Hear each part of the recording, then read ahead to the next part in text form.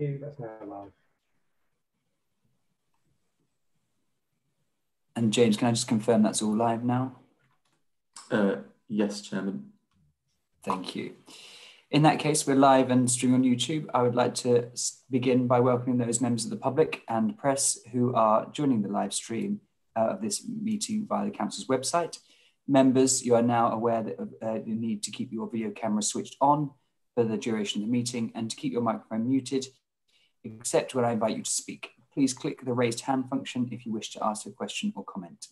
There's always a risk that we may run into technical problems. I seem to know that only too well, and I would ask for your patience if we do.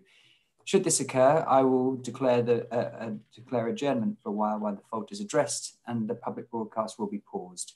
If I are suffering the technical fault, the Vice Chairman, Councillor Wotherspoon, will take over. If it is not possible to address the fault, the meeting may be adjourned until such a time as it can be reconvened.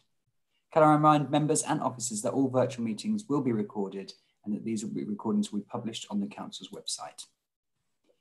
So we begin, before I begin with our formal agenda, I will begin with attendance record just to make sure that all members can be heard and can hear myself or the officers' presentations. So to establish this of your presence, I will start by reading out your name. And once I do, if you can unmute your microphone and just confirm that you are present. So I will begin with Councillor Bradman. Good morning, Chairman. Councillor Bradnam here. Good morning, Councillor Bradnam. Councillor Dupre. Present. Councillor French. Present. Councillor Gardner. Present. Councillor Gowan. Present. Councillor Hudson. Present. Councillor Scott. Yes, present. Councillor Wilson. Present. And Councillor Wotherspoon. Present. Great, thank you. And from your responses, I'm sure you can all hear me and I can confirm I'm present. Brilliant. So we'll now move on to agenda item number 1, which is apologies for absence and declarations of interest. And with the Democratic Services report, any apologies for absence? Thank you, Chair. Councillor Schuster has sent his apologies and Councillor French is attending as substitute today. And that's everyone. Thank you very much. And may I welcome you to this meeting, Councillor French. Members, do any of you have any disclosable pecuniary interests or non-statutory disclosable interests on the agenda items today? If so, if you could use your raise hand function, and I will just go back to the participants list to check. I see no raised hands, so I'll take that as no disclosable pecuniary interests. Chairman. Yes. Silly thing. Somebody remind me where the raised hand function can be found. Is it on the participant list? Of course. That's right. If you click on the participants list and then at the bottom left-hand corner, you should see a raised hand function. Thank you. Okay. So, thank you. When we reach an item, if there was a disclosable interest, and if you find this disclosable interest throughout the meeting, then please do make myself aware at any stage throughout the meeting. Thank you. We move on to the minutes of the meeting held on the 25th of June. And the minutes were published separately on the 8th of July and circulated to members and are available via the Council's website. We're being asked to approve the minutes of the meeting from the 25th of June as a correct record. Can I ask if any members who do not agree with the proposal, please use the raised hand function now? Yes, Councillor Scott. You're muted, Councillor Scott, sorry.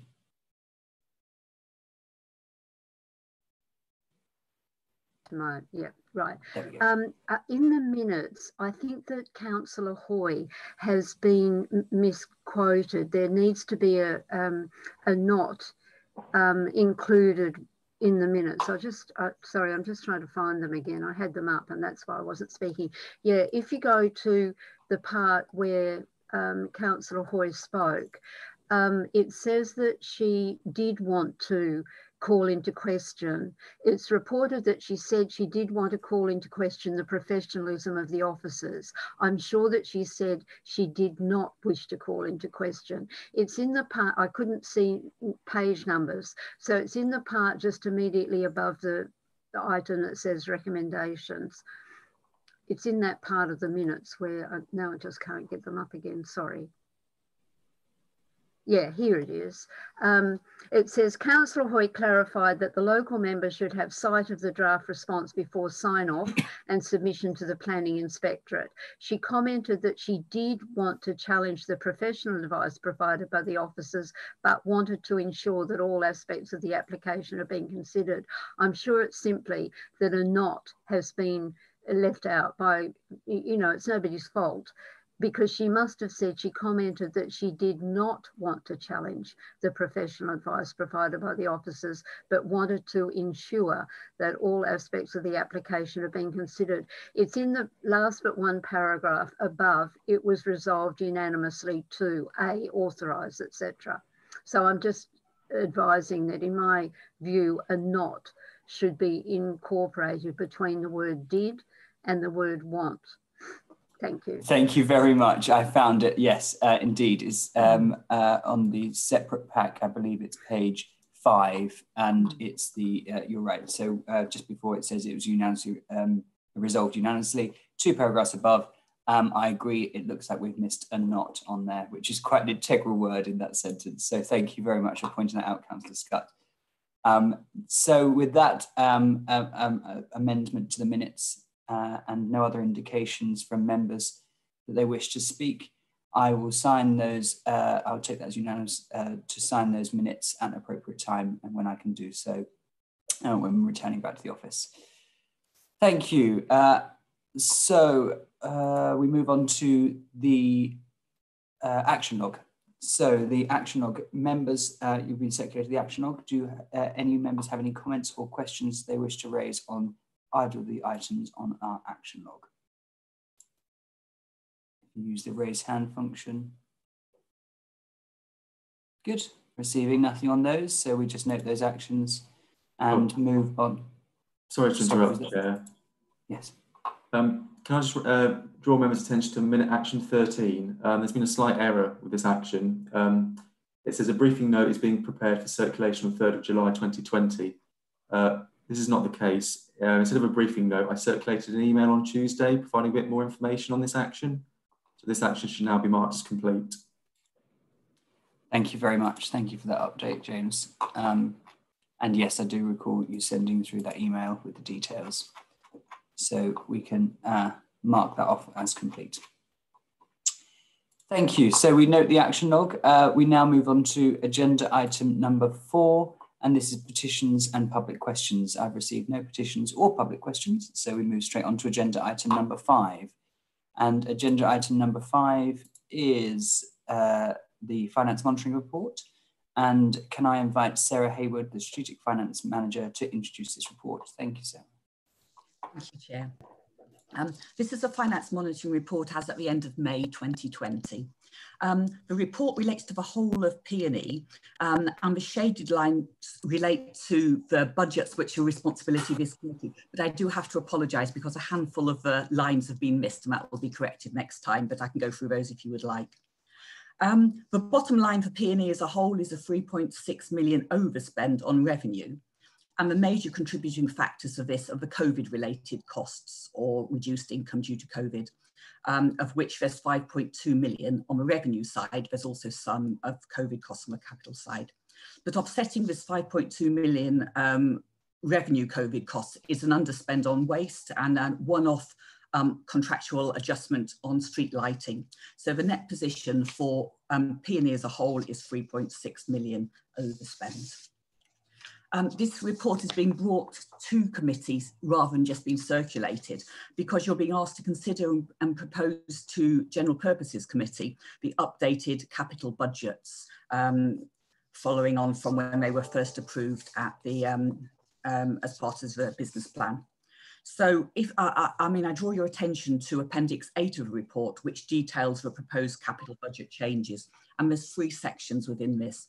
The top section details the carry forwards from last year, and the underspends were detailed in the outturn report. So this is not about changing the overall scheme budgets. This first section is just about rolling forward any underspends from last year.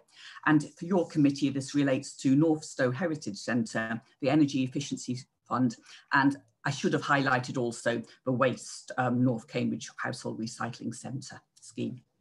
The second section of this table, this appendix, relates to rephasing of schemes. Again, it's not about changes to the total scheme cost, it's just about the rephasing over the years. And then the third section details the new funding. That's all I was going to say, Chair. Thank you. Thank you very much, Sarah, for the introduction. And members, I have one indication. If you wish to speak, please use the raise hand function. And I'll go first to Councillor Bradman. Councillor Bradman. Thank you, Chairman. I simply wanted to ask about the waste management figures. We have at various places in the report, but I'm looking at page 13, bottom of page 13 under waste management. It says the tonnage of waste and recyclables collected at the curbside up to the end of April has increased due to the impact of COVID-19. I was trying to work out what's caused that. Is it that people are buying lots of stuff online and then ending up with lots of packaging? Or they've decided that while they're at home, they can turf out their loft? Or have we any idea what's causing that increase in packaging or the increase in waste? I actually discussed it with the waste team yesterday, and it's a whole host of factors, and then we can't actually pin it down. And it could be because people are working from home, so their waste is home-based rather than contractual waste, trade waste. I'm sorry, I haven't got any detail for you on that. Okay. Thank you very much. Councillor Dupre, it was an indication to speak, but then it's come down. Is that because the question was asked, or have I missed you on this? It was covered. It's fine. Great, thank you very much. I have no further indication for questions or comments on the finance report. That being the case, then I will move the item to the vote, and we have the recommendations at the start of the report. I will take it as a unanimous support or vote in favour of the report unless you indicate on the raised hand function now. I see no raised hands, so therefore it's unanimously supported. Thank you very much. So we move on to our next agenda item, which is agenda item number 6, and the approved grid connection for costs for St Ives Smart Energy Grid. And I'd invite Cherie Guagua, Delivery Manager for the Energy Investment Unit, to introduce this report. Thank you, Cherie. Great, thank you, Chair. The St Ives Smart Energy Grid project is one of a portfolio of clean energy projects being developed on county-owned assets, which combine solar generation and battery storage capacity. In this case, this project is located at the St Ives Park and Ride. There are 3 methods of mounting solar modules on a building: ground mounted with a solar farm, or mounting modules on carports as above the parking areas, which is what we're doing at the Park and Ride. The solar project produces enough electricity to cover the site's needs with the ability to sell excess for most of the year. The agreement for the sale of electricity is called a power purchase agreement, or PPA. We've been in discussions with 2 customers next to the site for quite a while. At times of low generation, for instance, the shortest days of the year, the site will need to purchase electricity to keep the Park and Ride operational. There are 2 potential ways to accomplish this: through a PPA customer or through a grid connection. This 2-way sale and purchase of electricity is only possible through one of the customers. As the commercial negotiations are ongoing, we've chosen not to name them in the paper. I'll refer to them as customer A, the one where we're able to have a 2-way purchase and sale of electricity. Discussions to date with customer A have been positive, with our energy manager recommending to a senior management to proceed. A final decision has not been taken yet, and additional internal discussions are scheduled next week before they'll return a decision. Should they approve, the agreement would allow the site to sell to and purchase from them using their own connection to the electricity grid. This is the preferred option as it allows for more revenue potential. However, the paper is seeking approval of an alternative should they decline. This is to work with UK Power Networks to connect the site to the grid, allowing for both import and export electricity from the site. In that scenario, we would apportion the electricity generated to serve the site needs first, then supply the second PPA customer before exporting any remaining electricity to the grid. While the revenue potential from this alternative is lower, it does allow us to retain ownership and control over the grid connection.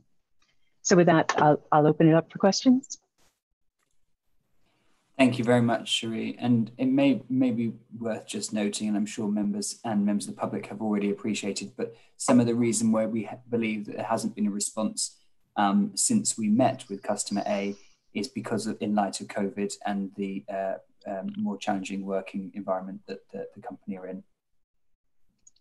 That's absolutely true. The energy manager in question was furloughed, but was able to work on this matter during that period.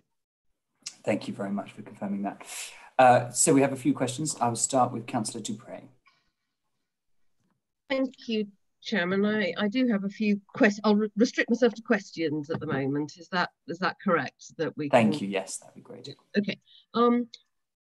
My questions really are firstly about the recommendation itself, because the recommendation is asking us to approve a quote to conduct required works. However, in the report, at the bottom of page 47, it talks about a delegated approval being sought. I'm not clear whether we are in fact being asked for a delegation to be made, or whether we are simply being asked to approve the quote. If we're being asked to approve the quote, then I don't understand paragraph 2.11. If we are being asked to agree a delegation, then I think the recommendation needs to be absolutely clear as to what it is we are delegating and to which officer in conjunction with which member. So that's my first question, is about the nature of the recommendations themselves. My second question, I'm going on now to the risk here, and the mitigation of the risks, in particular the risk, they're not numbered, but it's the fourth COVID related risk, which talks about MHCLG reducing staff working on ERDF projects. The initial risk is 3 times 3. The mitigated risk is 2 times 2, with the impact being mitigated down to a 2. And I wondered how we were expecting to mitigate the actual impact. We can mitigate the likelihood by our actions, but I was wondering exactly how we were expecting to mitigate the impact of that particular risk. And the third question is also on the risks. It's the second of the non-COVID related risks, which is talking about the risk of not being able to get hold of the workforce to do the work because they are typically non-UK workers. And the proposed mitigation is, where possible, hire staff from within the UK. And while that sounds like a very obvious recommendation to make, I was wondering how realistic and practical it was in real life terms, and what was proposed to be done to ensure that those staff were going to be available at the point at which we need them, because it doesn't seem to me clear that, while it's an aspiration, it doesn't seem to me clear that it's an obviously achievable aspiration. Thank you. Okay, so yes, taking those in turn, Councillor du Preez, I think you're right. The recommendation probably should be reworded in that we're still not in the position to know whether or not customer A will be going forward. And so I'd anticipated having more information by this point. So potentially, I think the recommendation should be reworded. I think you're absolutely right there. So then to follow on within your question of who it should be delegated to, typically it's been done in consultation with the chair and often the CFO when we've looked for delegated authority. Happy to, I suppose, have any recommendations from yourself or the chair on that rewording. I think any reference does need to, I suppose, talk about the fact that the quote with UKPN is expiring at the end of July, and we're using it, frankly, as a bit of a forcing function with our customer A to make a decision, to be perfectly honest. So I think any rewording may need to refer to that timeline as well. I think in light of your willingness to look at the rewording of the recommendation, Cherie. As we continue the debate and comments, if you could perhaps propose some wording along the lines that Councillor Dupre is suggesting that you've confirmed would be more appropriate. And if that is a delegation to the, maybe, I don't know if that'd be the Chief Finance Officer in consultation with myself or with Steve Cox and the team, whoever it is, if you could have a look at the wording, propose a new wording for when we come to move towards the vote. But thank you very much for that. There was a second part as well around the risks that I don't know if you wish to take up an answer now. Thank you. Absolutely. So the question of the fourth COVID-related risk having to do with MHCLG having reduced staff working on the ERDF projects, and you commented that we might be able to mitigate on the impact, but not the likelihood.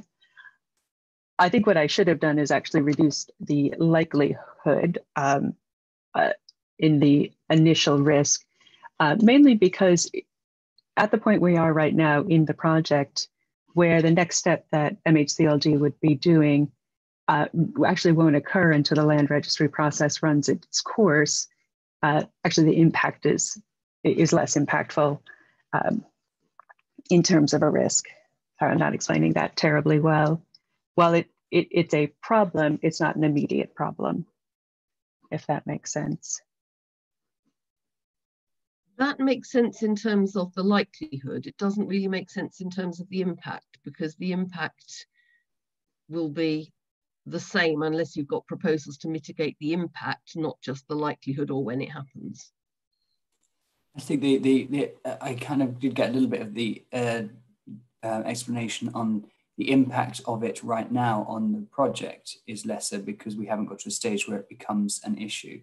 If it was right at the point where we needed the RDF funding to be signed off and we were in the same position, I think the impact would have been increased. And I think that's probably where we were closer to, but because of certain delays, the impact at the minute is probably lesser than what it would have been a sort of more time sensitive situation. So I can kind of see, I get your point, Councillor Dupre, and I think it's a point well made for us to be careful when we look at how we mitigate our risks. But I can see that there is a slightly reduced impact at the minute, as well as likelihood by our management of it. Cherie, did you want to come on to the other risks? Thank you. Yes, the next comment was on the second non-COVID related risk, and this has to do with immigration policy and the impact on labor costs during the installation. Yes, the only mitigation we can put in place is to hire staff from the UK where possible and where economic. In order to do that, we'll need to survey what subcontracting companies are available at the time when we come to installation. Given the disruptions from COVID, some projects have been put on hold, so there is a potential for more UK-based firms to be available for installation. We haven't gone back out to market, of course, because we're not in a position within project development to do so until we get more of a green light from MHCLG. So that's really just my supposition looking at movements in the market at the moment. Thank you. I think that was all of them. So can we move on to Councillor Wilson?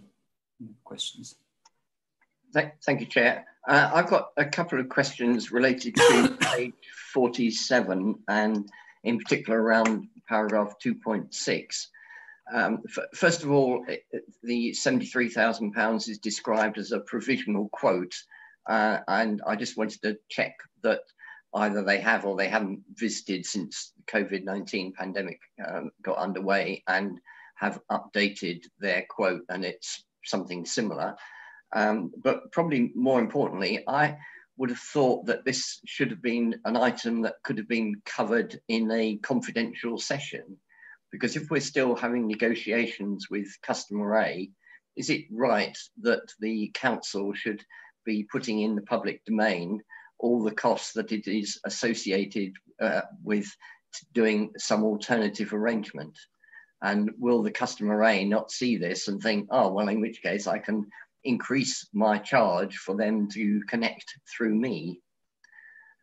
That, I think, is the more important item, Chair.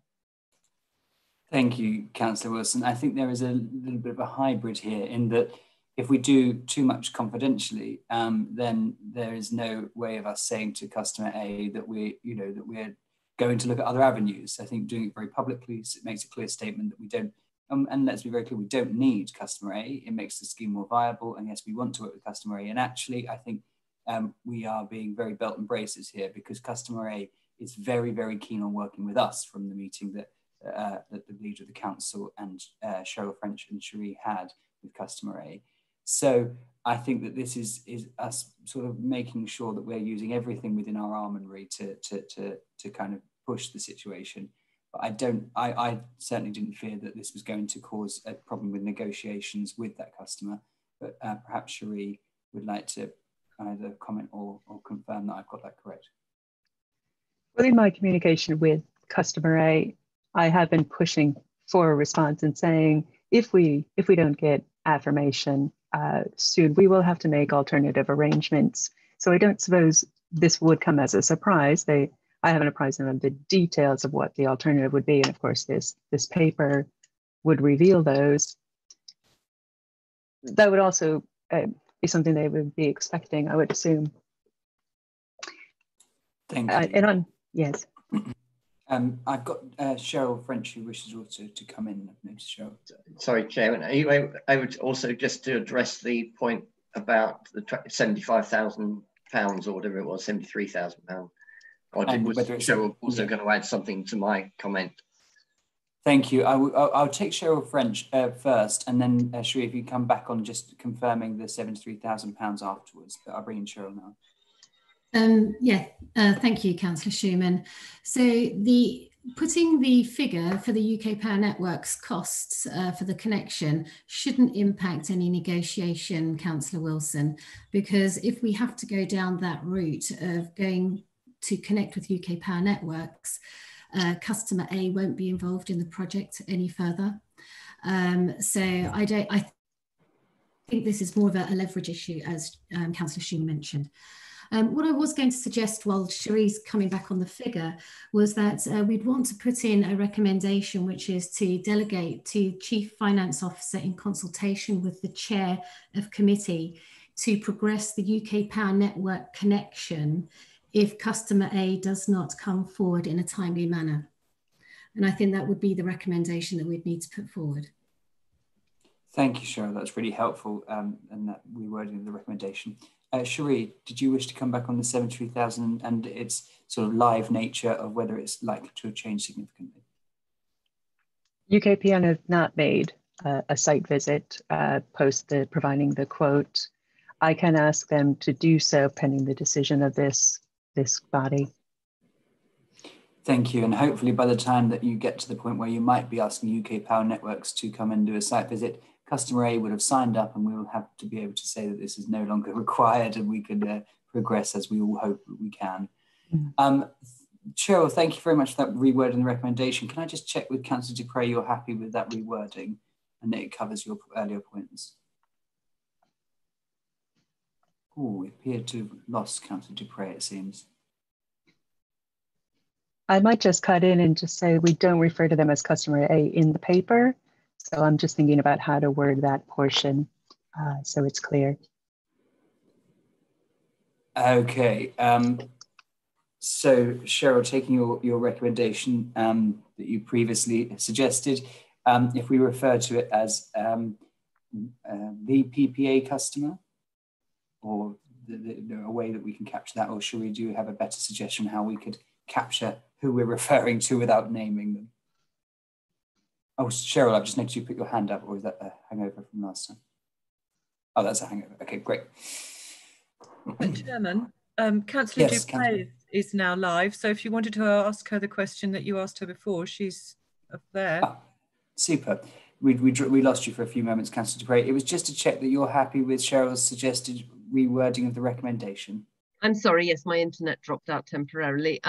Yes, I'm happy with the wording of that, yes. Thank you. Councillor Wilson? Sorry, could you just clarify what Cheryl's recommendation is? Because it seemed to be if customer A came back with, and I would have thought it should be an acceptable offer or something similar, rather than just customer A agreed that we could connect. Yeah. I think that, there's got to be some form of negotiation in this, that we wouldn't do it if it wasn't advantageous to us. Yeah, I think that the wording would be very much along the lines of, with following successful negotiations, as opposed to, us just sort of saying, come to us. So Cheryl, do you have a way of capturing all of those little bits that we've just but on your new recommendation? I haven't updated it. I'm waiting for Cherie to just quickly put forward how we reference the customer, but it was just to go back to the delegation, which was putting in, if after negotiations the project cannot proceed with PPA customer, to delegate to the CFO in consultation with the chair of the committee to progress the connection with UK Power Networks in a timely manner. Does that work for you? I think that sounds very clear to me. And Cherie, are you happy to refer to it as the PPA customer? Is that captures? I might just insert the word preferred, the preferred PPA customer. Preferred PPA customer. Thank you. James, I've noticed that you jumped in there. I think you probably want the wording one more time so that you can record it for the minutes. Is that correct? Cheryl, if you want to send me over an email as well, just the exact wording, that'd be very much appreciated. So following this meeting, just for the benefit of the minutes, with the exact wording we sent. But members, are you all content that you have heard what Cheryl French's revised recommendation is, and we know what we're voting on? If you're not, please raise your hand now. Councillor de Grey. Yeah, for absolute clarity, I just would like to have it read one more time, because we've been inserting words, particularly the word preferred, and I'm not sure whether preferred actually captures it. Are we saying they are actually the preferred of two potential PPA customers at this stage, or simply that it's a preference to go with a PPA customer rather than connect to the grid? I wasn't entirely clear about that. And I think we need also to be sure that we've captured the point about the negotiation being satisfactory. So if I could just have it read once more, it would be helpful. Thank you. And just before you do, Cheryl, Cherie, can I ask what the addition of preferred, why we wanted to include that? It's just that the paper refers to two separate power purchase agreement customers, and they're preferred in the sense that we retain access to the grid. So granted, there isn't a great word. Is it better to refer to them as the required or the necessary PPA customer? Because this is very much about the grid connection. And I know that customer B, for instance, is not linked to the UK, the power network. So if we could refer to it as the necessary PPA customer. Chairman? Councillor Bradman. Thank you. Would it be helpful to actually refer to the link, the grid link, in the recommendation, so that we're clear why they're preferred? I think we may be overcomplicating the matter if we start going to the grid link, but let's have a look at the wording now with the necessary, because I think that's what we're saying. It's the one that we've got two PPA customers. We want to work with both, but one of them is necessary for the UK Power Network connection. So if we refer to them as the necessary PPA customer, because it's very much about that, the issue of connection. Let's have a look at that wording. Thank you, Cheryl, if you don't mind. So, if after negotiation with the necessary customer is not successful, we proceed to delegate the decision to the CFO in consultation with the chair of committee to progress with the UK Power Networks connection in a timely manner. Thank you. I think that seems very clear to me now what we're asking and what we're meaning by that. Unless, again, I have any indication from members that they're not content with that. If you are not content or it's not quite right, then please raise your hand. Good, I'm seeing no raised hands. So we have a new revised recommendation now, thank you. I had no comments to the contrary on the paper per se, and the necessity to do this. And so I will move to the vote with that new recommendation. If any members are not, sorry, James, before I do this sort of unanimous position, are you happy for me to take it as a unanimous vote, or do you want me to read out the names? There's no dissent, that's fine. You can take it as unanimous. Thank you. So I will move to the vote, and if you are not happy with the revised recommendation, I'd ask you to use your raised hand function. I will go to a formal vote. If not, I will take it as unanimously supported. So please raise your hand now if you're not happy with that revised recommendation. I see no raised hands, so there's no need to go through the formal vote. I'll take it as unanimously supported. Thank you very much, Cherie and Cheryl. And we'll move on to our next agenda item, which is agenda item number 7. And back to my papers, there we go. This is to approve advance expenditure on the Civic Hub Solar Carport project. And Cheryl French is going to be introducing this paper. But before I ask Cheryl to, and I've got Claire Julian-Smith, but before I do so, this paper has been received on, as a late paper, and I accepted this late paper on the following grounds. The reason for lateness is that the solar carport project must integrate with the Civic Hub build programme. And last week it was identified that an opportunity to deliver the solar carport foundations could save the council £200,000 if this work dovetailed with on-site works on the Civic Hub due in July. The reason for urgency is as this spend has not yet been agreed as part of the solar carport project investment grade proposal, a decision was taken on Wednesday morning, the 1st of July, to urgently submit a paper for today's meeting for approval. So that's the reason why we've received this paper late, and I hope members understand that. It's captured in the paper, and I'm sure as the officers take us through, it'll be further explained. So I'd like to invite Claire Julian-Smith, the Programme Manager, the Energy Investment Unit, to introduce the report. Thank you, Claire. Thank you. So yeah, following on from your comments there, Josh, the paper sets out the need for the work to construct the foundations for the solar carports proposed for the new Civic Hub at Alconbury to align with the construction programme for the main build. So from a programming perspective, I think it makes sense to get the groundworks for the project done now, which will enable the solar carports themselves to be installed once the Civic Hub build is complete, and thereby minimising disruption in the car park area. The addition of the solar carports to the main build obviously requires careful management to knit those two projects together. And one of our key aims is to avoid abortive works and associated costs later on. So the intention is to instruct the contractors that are already on site to complete the work below ground. They've provided quotes for both undertaking the work now and also compared with retrofitting, if you like, the works later on, which equates to a £200,000 cost difference.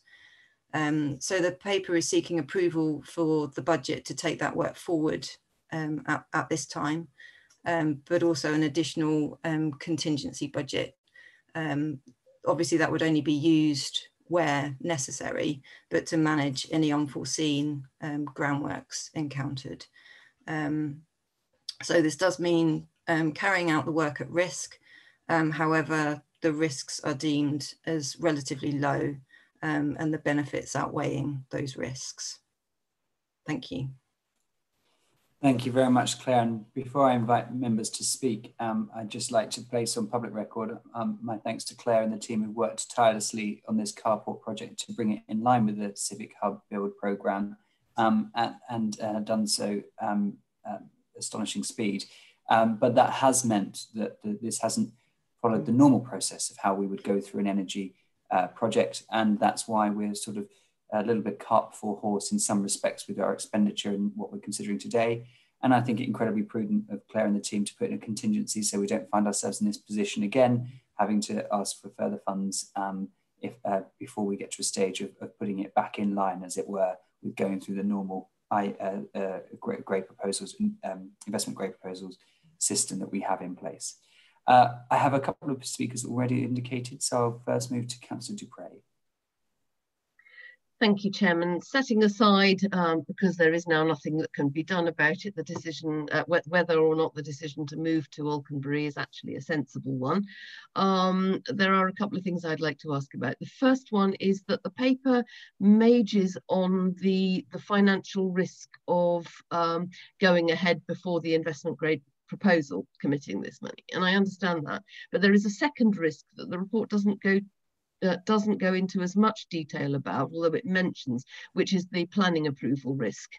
And I'm wondering whether we could hear a little more about that and where that stands and what we are doing to seek to mitigate that and how likely that risk is to materialise and what the effect would be there. And the second thing is it mentions challenging ground conditions, and this seems to be yet another project where there are construction project where there are things we weren't expecting, and I know things that we're not expecting do hit us in life, but this seems to hit us with particular regularity, and I was wondering whether we could hear a bit more about those ground conditions, please. Thank you. And just before I bring in Claire, I'm sure your first comment, Councillor du Preez, you weren't suggesting we would stay in, now the new Energy and Sustainability Committee, stay in Shire Hall, which has a terrible energy rating, because now you're sat in this committee, I'm sure you'd appreciate a much more efficient and effective building that's going to be saving the planet in its carbon emissions. I can see you almost want to respond to that, Councillor du Preez, but anyway, I will move on just before we do to the other point first, so that's the planning and the ground conditions. Before I ask Claire to respond about the planning, I know that some of the discussions in pre-planning are often commercially sensitive, and I didn't know whether we were going to be challenged with regard to confidentiality. So just to preempt your comments, that I can't see why they'd be particularly sensitive. They are our pre-application discussions, but I just wanted to flag that up before you launched into any pre-application discussions we've had.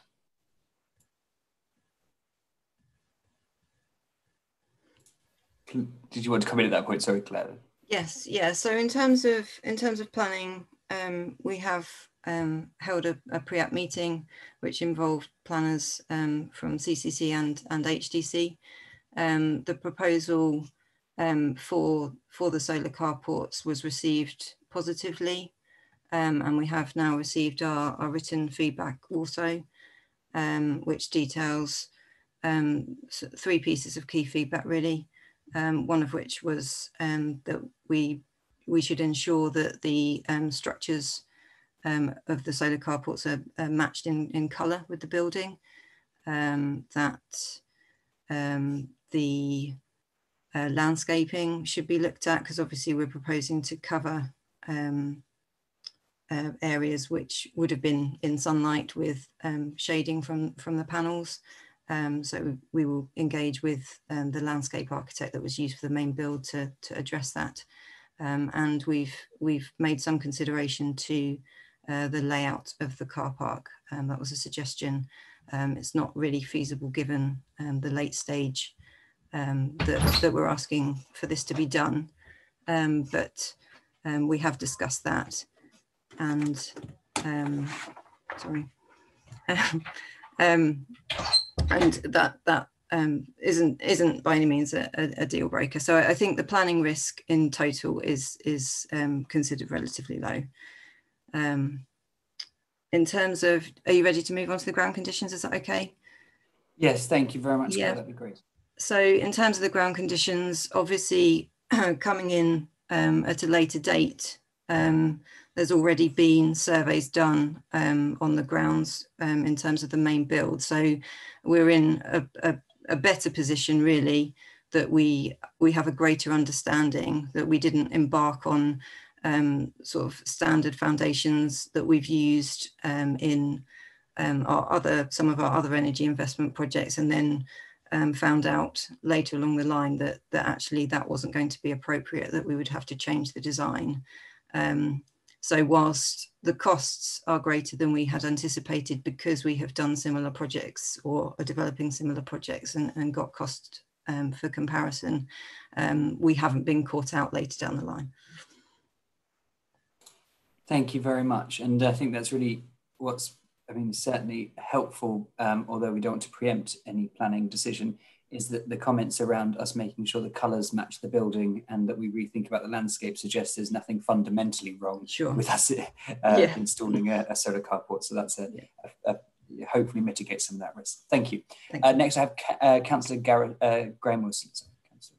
Thanks, Chair. I wanted to ask a question related to paragraph 4.3 and the sizing of the solar carport. And whilst I think this is an excellent idea and ideally should have been designed as part of the original build, it makes sense to do it now. But what it says is the connection risk is mitigated by sizing the solar carport to avoid significant export to the grid. Well, that seems to me to imply that we're building it smaller than we could do, and we're not getting as bigger benefits as we could. And shouldn't we be sizing the carport to maximize the benefit cost ratio, which might include exporting more to the grid than is implied by here, which is limited?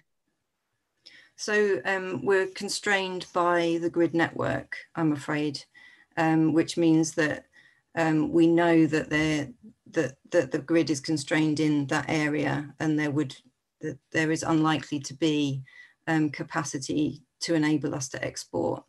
We haven't gone through the formal application process yet with the distribution network operator, but that is our feedback at this time, and therefore we didn't want to design a system that was obviously over that capacity. I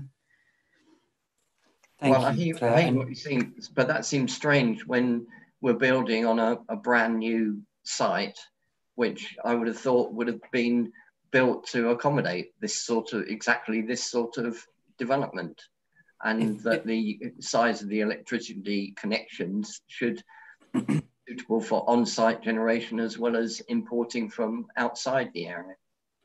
I think, if I may, Councillor Wilson, this is the distribution network is much larger than just the Alconbury Weald area, and what Claire is saying is that far from being making the scheme more viable by increasing the capacity, it suddenly makes it less viable, because if we have to pay a substantial grid connection charge, which is what happens when you often try to export energy, it can make the scheme preclusive in its financial viability. So I've noticed Cheryl's indicated to speak, but if you don't mind, Cheryl, I don't know if it's on this point, but if you could try and cover Councillor Wilson's point about the connection, that'd be helpful.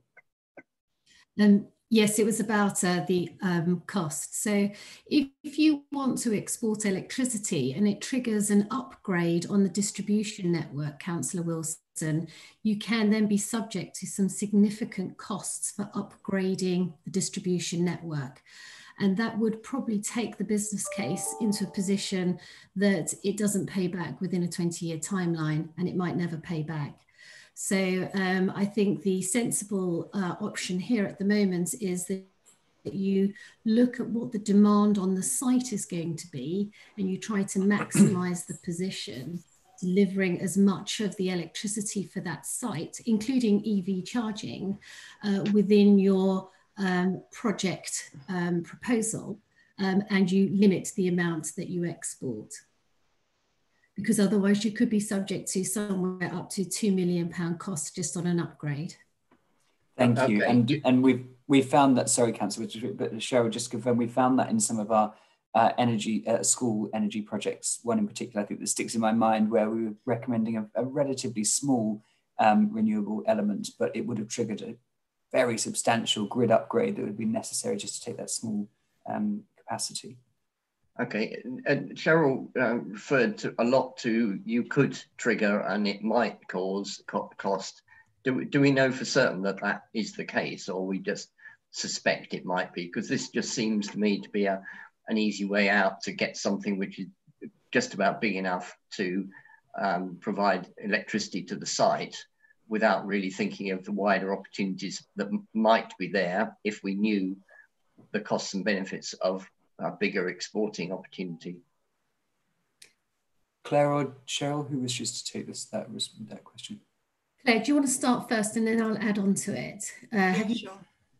Yeah, so the feedback from Bouygues, the engineers who are designing the scheme, that's their the initial feedback that they've had from the distribution network operator, and they're aware of those constraints on the existing infrastructure, and have therefore sized the solar carports accordingly. Thank you very much. That's really helpful. And that's you know, there is a process if we decide to go down to sort of really bottom out the capacity and things. But I think if the indication is that we need to do an upgrade to the network, then it really would make the scheme, unless we started making the scheme of scale, where we talk about, you know, the solar projects in Soham and other areas where we're talking about acres and acres of land. It just makes it impossible to justify the network upgrades that are necessary. Unless, Cheryl, you wish to comment further? No, that's fine. Thank you very much. We'll bring in Councillor Scutt. Yes, thank you. Just 2 points. I don't want to belabour the Alconbury point that was raised earlier, but I would like to have it put on record that Labor's position is that we do not agree with the move to Alconbury, and I would like that to be recorded, because I would also like to draw to attention, if people are not aware, that the Mayor of the Combined Authority has withdrawn from Alconbury and doesn't see it as a suitable site and is looking elsewhere. And perhaps the discussion about this issue does seem to reveal, and it's no reflection on the officers at all, that the decision to move from Shire Hall was really taken with very little, if any, reflection on or investigation of real alternatives. And I think that this keeps coming up in terms of where the staff are going, in terms of alternative accommodation, such as the Roger Ascham site and so on. But I won't belabour that point, except to say that I would like it to be recorded in the minutes that Labor does have an issue with Alconbury. But the point that I did also want to raise is that I read the equalities assessment, and the equalities assessment says that there are no implications in this and the way that it's being constructed in terms of any of the protected characteristics. And I just wonder if some comment could be made to assure us of that in relation to particularly persons with a disability and the way that this is being constructed. Thank you. Thank you. Before I bring in Claire, who answered that question around disability and potential access, I guess, that may be made more difficult by the carport, I just couldn't, I don't wish to open debate about Alconbury and the Civic Hub. This is not the right forum to do so, but I can't accept the comment, Councillor Scutt, that there was little or no consideration of alternatives when we chose Alconbury. And I'm sure there are other councillors who remember the very in-depth analysis of all of the county that we carried out to try and find the right location for a new Civic Hub, and the huge piece of work around the CAMS 2020 spokes. But as I said, there's not the right forum for us to discuss that. Perhaps Claire could try and address the issue around disability and the potential that carport may have some impact on people with disabilities, physical disabilities. Sure. So it would have been helpful, I guess, to have included a plan in the paper. There are 4 solar carports arrays that will be constructed over every, so they will be over every other row of parking. So they're not over every single space, and the disabled marked bays, my understanding is that the carports are not being installed over those ones. The structure themselves are quite limited actually in terms of the support structures will be at either end of the array, so should present no access issues at all. Could I just follow up really quickly, Chair? I'm actually wondering too about their access to the actual facility. Persons with a disability, we hear that their own parking spaces are not being interfered with, but what is the level of access to the actual power facility itself? Thank you. So was that their level of access to the solar array energy charging facilities, or car charging facilities? Are we at that kind of detail, Claire, with regard to whether the charging facilities will be easily disabled access? I'm afraid I don't have the detail on that. No, that's something that the Civic Hub project board are installing. Yeah. Could I just say that it's actually a key issue, because if persons with a disability have cars that require access to this facility, then if it's not accessible, to them. And we know that their parking spaces have to be larger, then this is a real concern. So I would like that to be minuted. I think, sorry, Councillor, I think we're crosswise here. I thought you were referring to the energy car charging stations being disabled friendly. The disabled spaces will not be impacted, from my understanding, from the solar carports at all. With regard to the detail around whether the energy charging stations themselves are disabled accessible, I'm sure that will be considered in the detailed design, but we're not at that stage yet of the planning process.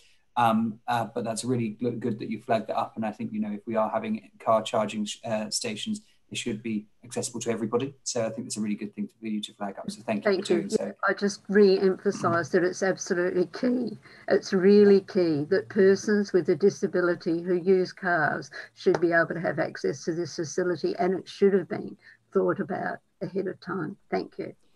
Thank you very much. And just to note, before I move on to the next speaker, which is Councillor Gardner, and to thank Emma Fitch, who has joined the meeting here to answer potentially any planning questions, and that may be more over on the process of planning if there's anything that flags up in our discussions. So thank you, Emma, for joining us. Councillor Gardner. Thank you very much, Chairman. Yes, I just really need to declare an interest here, as I am the Vice Chairman of the Planning Committee on Huntingdonshire District Council. I think I would be best to not say anything on with regard to the planning, so that if it does come to committee, then I haven't prejudged the application before it comes.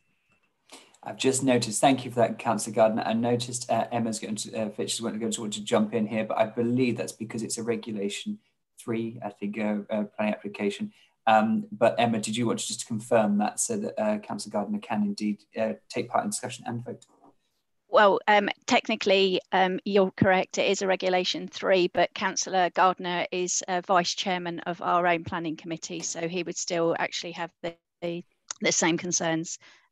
But it was just, you're correct, to say it would be a Regulation 3 item. So, and just to confirm for benefit of the public and members who perhaps not heard the term before, Regulation 3 means that it's determined by the County Council as opposed to the local planning authority, the Huntingdon District. But that being the case, Councillor Gardner, I think it's very wise that you don't vote on this. And I note that your only comment has been to declare that interest. Can I ask perhaps Steve Cox or another officer just to confirm any other members that are members of our planning committee, should they be declaring an interest potentially on this item? If they are members of the planning committee, yes, they should. Members will know if they are. Emma, did you wish to comment? Yeah. I apologise. It's not letting me raise my hand, which is why I'm having to keep waving at the screen. But there are actually substitutes of the planning committee that I can see on the screen as well. So I think it would be beneficial for them just to be aware that should an item need to come to planning committee, that they will also need to note their interest. Can I suggest sorry, Councillor, just one moment. If I can just suggest, having been Chairman of Planning Committee East Cambs, I think the discussion hasn't really gone into the planning detail of the application. So therefore, members, providing you don't make comments around the detail of the application and the sort of fundamental merit or dismerit of the application, then you won't be predetermining yourselves. So simply to flag up very quickly if you are a member or substitute of the committee as a potential conflict, but I don't believe that it would be significant enough to preclude you from voting or commenting further. I will reserve that comment to not apply to Councillor Gardner as Vice Chairman, because any potential delegation might be done with the Chairman and Vice Chairman in consultation. So it probably affects you slightly more, Councillor Gardner. So I think that it's still wise that you don't vote on the item. So can I just ask now, those members or substitutes of the Planning Committee, if you could raise your hand on screen, and then I can see who they are. So that's Councillor John Gowing, Councillor Peter Hudson, Councillor Janet French, and Councillor Ian Gardner, we note as Vice Chairman. So I've read those names out. Oh, and Councillor Jocelyn Scott as well. And Councillor Bradnam. Oh, sorry, Councillor Bradman, I missed your wave there. Thank you. So I've read those names out. We're aware now, and the public are aware of those, of declaring those very, very sort of, I think, belt and braces approach to declaring interests. And the only person it precludes from any further debate or comment, I think, will be Councillor Gardner. Moving on, thank you for that, Emma, that's helpful, and I'm glad we just ticked that off. Councillor Peter. Yes, Councillor Bradman.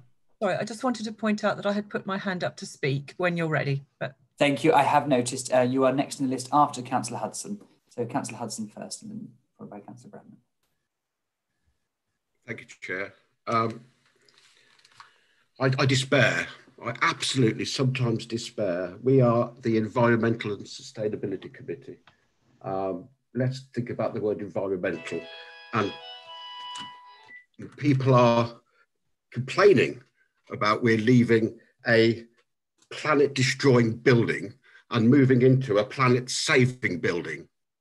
I'm plus making many millions of pounds to invest in our frontline services. We talked today the possibility of reducing our even more carbon reduction activities on the new planet-saving building.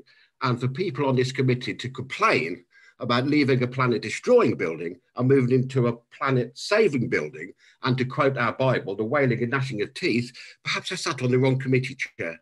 Thank you. Thank you, Councillor Hudson. Councillor Bradman. Thank you, Chairman.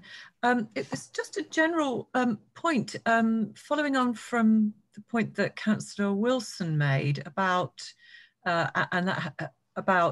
it seemed unfortunate that we were having to limit the generation that we could do on this carport, because of course Alconbury Weald is a big site. It's got all sorts of industrial buildings on it and residential premises as well. And it just seems slightly odd. And I just wanted to ask Cheryl French, really. There was a point at which in one of our briefings, Cheryl, you did consider where these expensive grid connections become, are triggered, and don't panic, I'm not suggesting it for this project, but you did suggest that the county might consider being the first connector and then divvying up the costs to any subsequent connectors. Now, in a place like Alconbury Weald, does it not kind of behove us as an environmentally aware council to consider doing that as not a philanthropic thing, but as a thing for our future, you know, that in future we're going to need this power, and it seems crazy to size something small just because we don't want to trigger this. And I'm not, as I say, I'm not saying for this project, but do we not need to be generally thinking about, well, okay, if there are projects where we do need to be the first connector, that then we consider ways in which we can then share those costs amongst subsequent connectors. Thank you.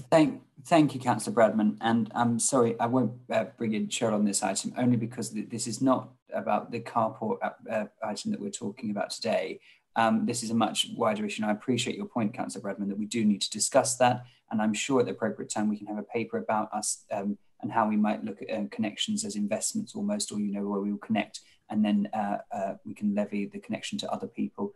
But that's not what we're considering today. Today we're considering the expenditure of the £180,000 plus contingency on this progressing this project. So I don't want us to drift into other items. So I appreciate the point, and I'm sure it's noted. And yes, it has flagged up that we do need to address this issue going forward with other projects. I'd like it, if it's possible, I'd like it to be noted that I asked that question. I'm sure it will be in the minutes. Not appropriate for the committee, but I would like it to be noted that I asked it. Thank you. Absolutely. I'm just mindful that, you know, the first meeting we strayed in all kinds of areas to do with PPE and other areas in the ENS committee, and as much as we should be far-reaching as ENS and have that golden thread as we talked about before, we must keep on focus on what we're doing today, which is to look at this carport application and to approve the expenditure on the groundworks, which is what the recommendation is asking for.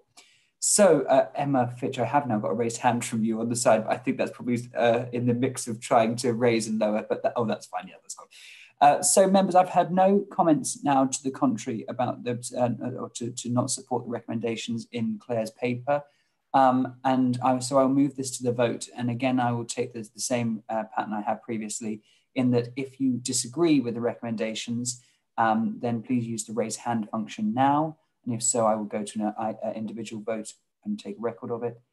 And I've had no indication. So on that basis, I will take the recommendations as unanimously supported. Thank you very much, Claire, for that paper. Thank you. Which now moves us. Sorry, but not by the people on the planning committee have to exempt us. apologies, and thank you very much, Councillor Scott, for pointing out it was only Councillor where are you, Gardner, Councillor Gardner, who has not voted on this item because of his vice chairmanship of the planning committee. Other planning committee members, there's been no reason why you couldn't vote in favour of this item. It doesn't preclude you from future discussions around the planning application itself. I didn't understand that. I need to abstain then over the disability issue, because until I'm satisfied about the disability access, I can't agree with the proposal. Sorry. So just thank you very much. Me abstaining. Thank you. Thank you. So that's a Councillor Scott abstained, and I've seen James nod to note that. Thank you. Which moves us on to our next agenda item, which is the community consultation on a heat supply at Swaffham Prior Community Heat Project. And again, before I introduce Cheryl French to take us through the report, from the chair, I accept this is a late report on the following grounds. The reason for lateness: the heat tariff modelling was only finalised and tested for equivalent costs on service costs for oil boilers on the 1st of July 2020. The report therefore could only be finalised once this evidence had been made available. And the reason for urgency is to require committee approval for officers to consult on the heat supply agreement and the tariff prices with Swaffham Prior Community ahead of asking them to formally sign a heat supply agreement from September 2020. Taking the report to committee at this stage will allow the project time to share the contents of the HSA and explain it is in detail ahead of formal signatures to the local community before September. Just to add to that, we are all aware, and Cheryl has made us aware before, that the urgency of this project is very much linked to the government funding around the grant funding around heat supply and energy that we have been made aware of in other papers. So thank you. I will now ask Cheryl French, the Programme Director for Climate Change and Energy Investment, to introduce the report. Thank you, Cheryl. Thank you, Councillor Schuman. So in May this year, I took a report on the Swaffham Prior Community Heat Project to Commercial and Investment Committee.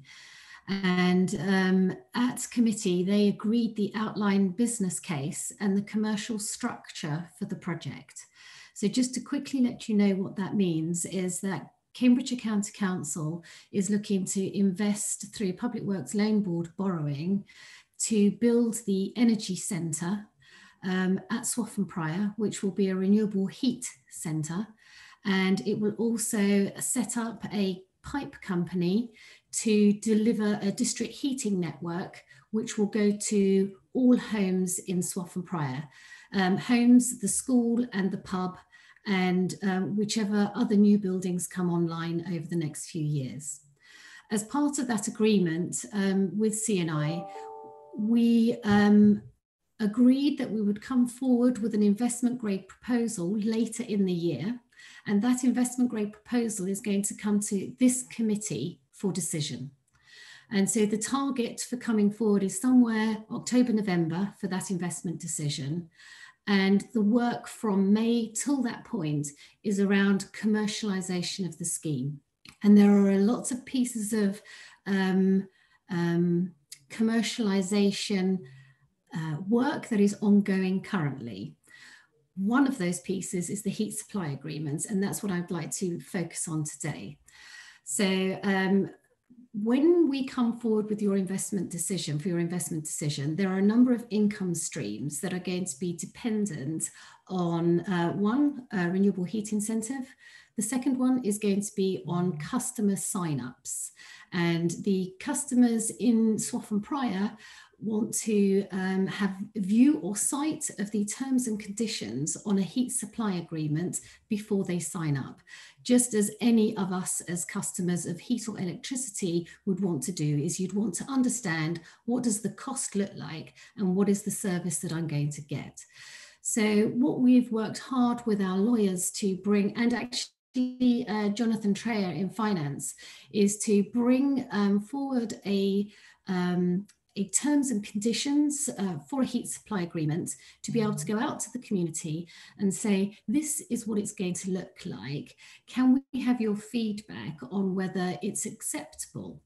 And the reason we're looking at the acceptability side is that we'd had a discussion just under 2 years ago with a group of residents, actually it was in the Red Lion pub, to work through what would be a barrier to them as individuals in the community signing up to a heat supply agreement with us, the council. And they'd put over some key issues like, you know, we wouldn't want to be able to have to sign a 20-year contract. How would we guarantee value for money? What are the insurance challenges that we would face, and how much would it cost to connect? And what are our responsibilities within that process? So what we hope is that the heat supply agreements that we've now got developed will answer those questions and will also then be acceptable in terms of price to the community. So the reason it's important to have at least a 6-week consultation is that we want to be able to just take the community through what this means. This is a legally binding document, and we're not keen to just put it on the table for residents without taking them quite carefully through the different aspects of what this heat supply agreement means to them. Because it means we're going to access their home. It means we're going to take out their existing oil boiler. We'll take away their oil tanks, and we'll be putting something into their house called a heat interface unit. So we have to get permission to come into their homes to do those works as part of this agreement. They also want to know just how much it's going to cost them. And they also want to know if they want to sell their house for any reason, how does that affect them if they're in a heat supply agreement? So this paper, I'm hoping, answers many of those questions. And we've provided as Appendix A, just sort of the simplified version of the heat supply agreements that we will take out to the community alongside a much more detailed legally binding document. We didn't include that document here because it's quite lengthy, but you can have access to that if you want to ask me after the meeting. So I think that's it. Thank you very much, Cheryl. I think it probably would be really helpful if you don't mind circulating to all members of the committee that document so they can have a read through at their leisure. Members, I think, as always, Cheryl has introduced the paper brilliantly and walked us through the whole thing. Do you have any questions or comments? Councillor du Preez. Thank you, Chairman. I do think this was a very helpful report, and I'm full of admiration for the way in which Cheryl and the team have been juggling a really complex, really genuinely community initiative here. I note that we are being asked at this stage merely to approve the draft agreement goes out and to move to consultation and join the Heat Trust. I think I'm looking forward to a discussion later on in the year about the investment decision and the risks with that and so on, but that's not for now. What is for now is the discussion about and the decision about moving forward with the next stage of community consultation, and I'm more than happy, I think, with what we've been presented with. I think an enormous amount of work has gone into this to make this as attractive as possible to residents to take up, while at the same time still being satisfactorily financially viable. And I think that that's been a real juggling exercise, and all credit to those involved in getting this to this stage so far. Thank you very much for those comments, Councillor du Preez. And actually, from my perspective, having looked at the draft HSAs, the user friendliness of that document to try and make it, because it is such, as you, Councillor du Preez, noted, it's such a complex issue that trying to explain that in a way which is accessible to everybody is a real challenge. And I think we, well, Cheryl and the team certainly have got it about as spot on as possible. So thank you for that. Councillor Bradman. Thank you, Chairman. Likewise, I think if anybody can explain clearly to members of the public these complicated matters, it's Cheryl French. So well done, because the document is excellent and very straightforward given the complexity of the situation.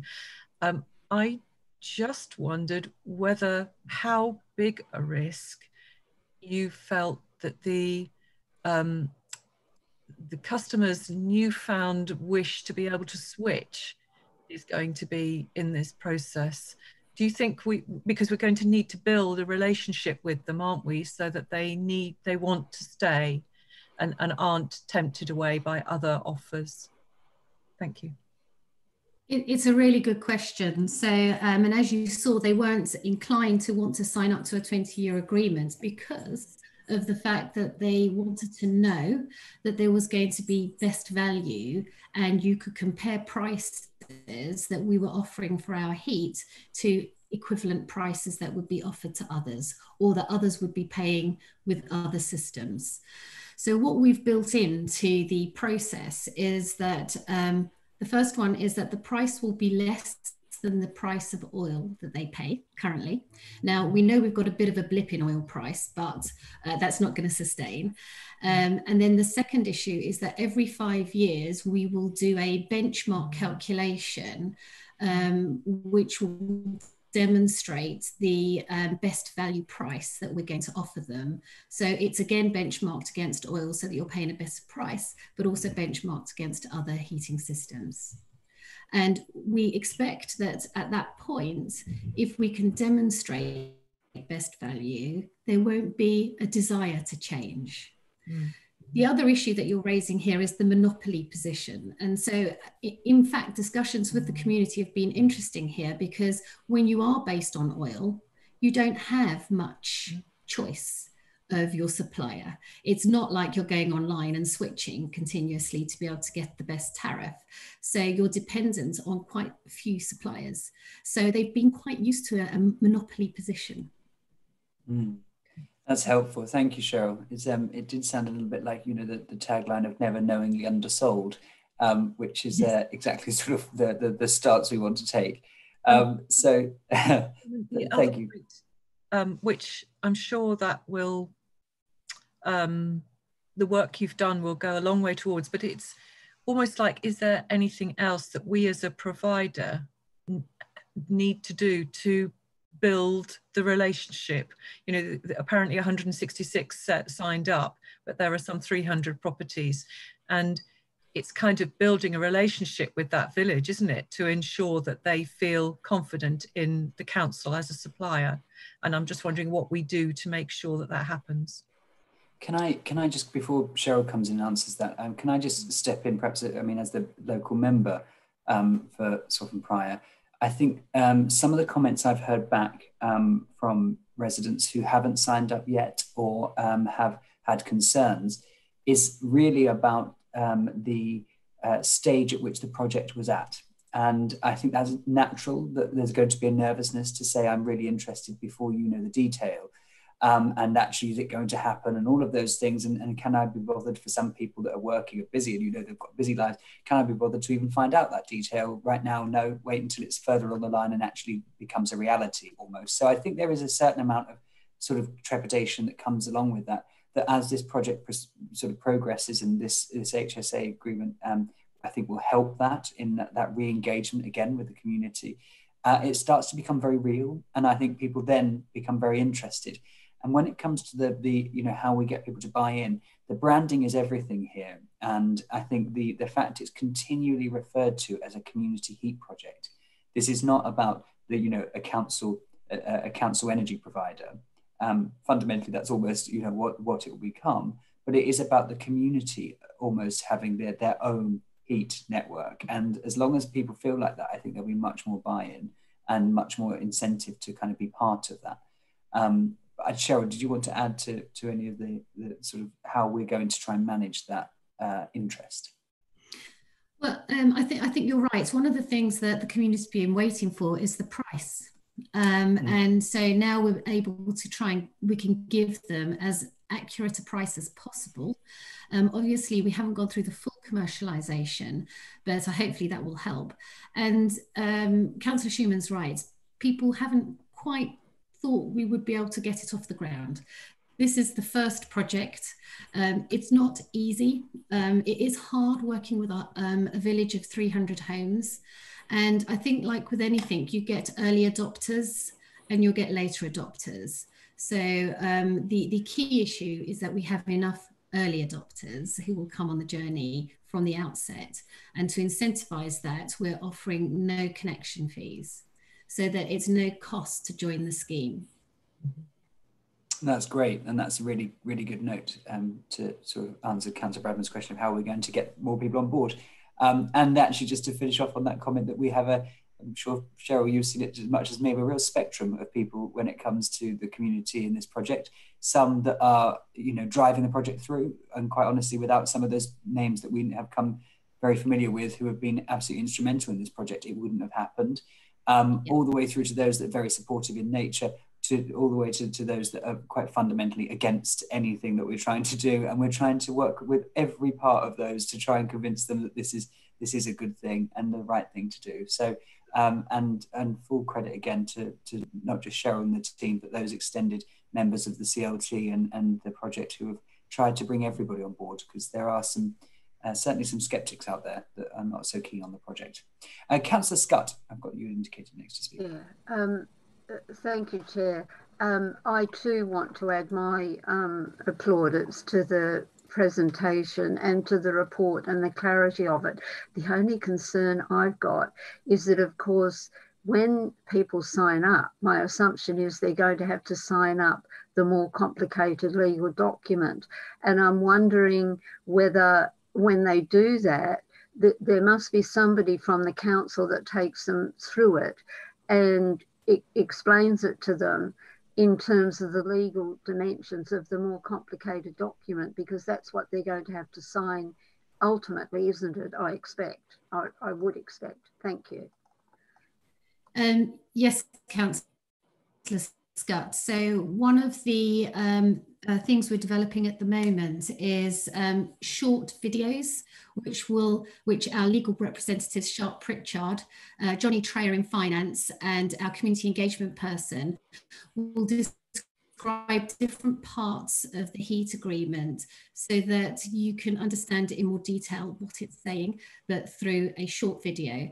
And we'll be putting examples on screens and doing webinars to be able to demonstrate that. The other issue that we have concerns is that while we're currently in the COVID pandemic, there are a lot of people who are obviously shielding, and you can't get directly face-to-face with some people who probably need a little bit more comfort around going through a new heat supply agreement, because they've been used to 30 years of doing the same thing on their oil boiler.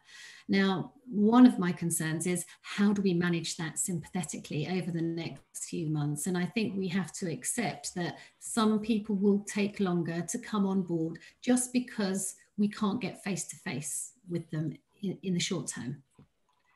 The other thing that I thought you might be interested in, Councillor Scutt, is that the Heat Trust, which is the trust really setting the best practice standards for all these new emerging heat networks, is very focused on vulnerable customers. And the critical issue for us here is that we will have a spectrum of customers in the village, and we need to ensure that the right protections are in place through all of our agreements. And signing up to the Heat Trust will be putting the community on the front foot, because they then have the Heat Trust as their advocates on that process. So I think that's a really important issue to raise.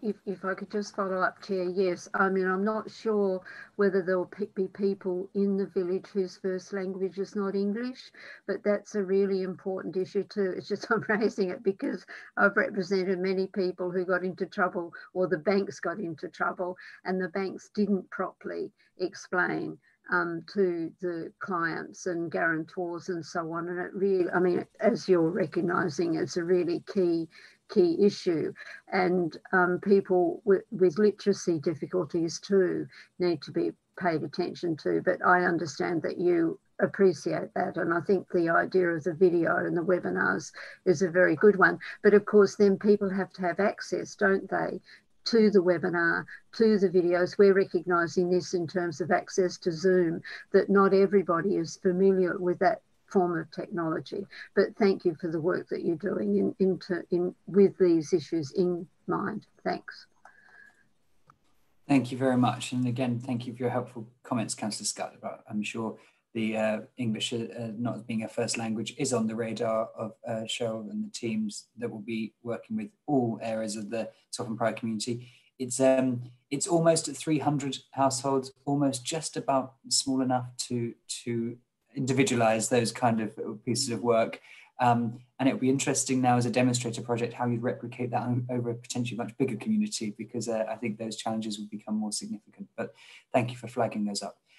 Emma Fitch, have you indicated, or was that again just a, oh, you have, thank you. Yes, I'll bring in Emma. Yeah, again, just for the purposes of the minutes, nothing's been said that is showing any signs of predetermination, but this is also another project that will be coming forward for a planning application that doesn't actually have planning permission yet. We are working very closely with our East Cambridgeshire colleagues, and I will be procuring a planner from East Cambridgeshire District Council to work on this on our behalf, but it would be ultimately our planning committee that would consider the item as we move forward and we get the detail. As such, I'd probably recommend that Councillor Gardner does not vote again on this item, if that's okay.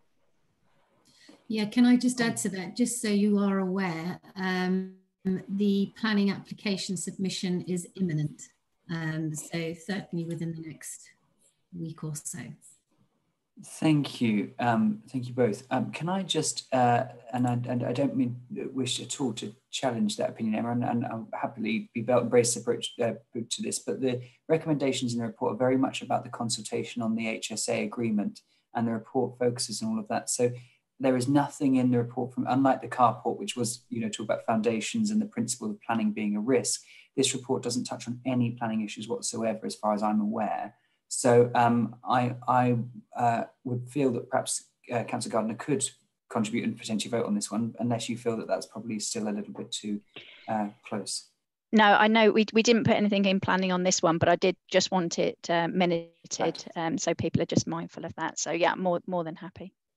Thank you. I just don't want to preclude Councillor Gardner from every vote to go forward. No, I appreciate you flagging. Thank you so much for that, Emma. And actually, officers and Steve, I perhaps leave this with you. We'll perhaps look at this because we just want to make sure that we cross this off every time so we don't find ourselves tripping over it. And so we note those members of the planning committee, members, substitutes and vice chairman that are present in the room, but also note that there's nothing in this paper that addresses any planning issues and we haven't mentioned as part of the discussions. I've had no comments to the contrary or not in support of the recommendations. And thank you for those that contributed and made comments. So I will now move to the vote on this item. And again, I will take this as a unanimous stance unless I see a raised hand in the next few seconds on the raised hand function, which I haven't. So that being the case, I'll take that as recommendations unanimously supported. Thank you very much, Cheryl. Thank you. Which moves us on to our next agenda item, which is agenda item number 8, I believe. Have I just done 8? I'm losing track myself now. Oh no, sorry, we're on agenda item number 9. And that's the appointments to external bodies. This is particularly the Local Nature Partnership Natural Cambridgeshire governance structure. And can I invite Philip Clark and Julia Beeden to introduce this report? Thank you both. Thank you, Chair. It's just going to be myself, Julia Beeden. Thank you, Julia. Thank you, committee. I'm the Flood Risk and Biodiversity Manager at the County Council, and I'll just take you through a summary of the Local Nature Partnership Governance paper. So the Natural Cambridgeshire is the name of our Local Nature Partnership.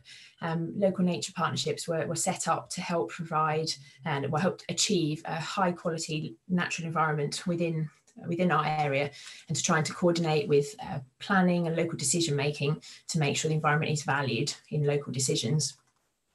Currently, our partnership is just that. It's a partnership. It has no formal kind of model. It's got no staff and it's got no funding. And so while the individual partners of the Local Nature Partnership, for example, the County Council, National Trust, the RSPB, we all deliver our own projects, the LNP itself has no ability to deliver projects as a partnership. And therefore, the Local Nature Partnership wants to change its governance. So Natural Cambridgeshire wants to become a charitable incorporated organisation. I'll refer to that as a CIO going forward. And they want to do that so that they can have that structure. They'll be able to hold funds of their own, and they'll be able to be responsible for projects. A charitable incorporated organisation has been specifically chosen because it enables the trustees on the board to have very limited liability, or potentially even zero liability, which is an important element for trustees to bear in mind. The Local Nature Partnership has quite a few different boards and meetings at the moment, but going forward, they're going to rationalise those. And in the new structure, there will be a board of trustees and there will be a partnership forum. Those two key tiers. There may later on be certain working groups, but we're not concerned with those today. And those working groups will often be officer based. So the first part of the paper today is really asking for the council to appoint a member to sit on that board of trustees.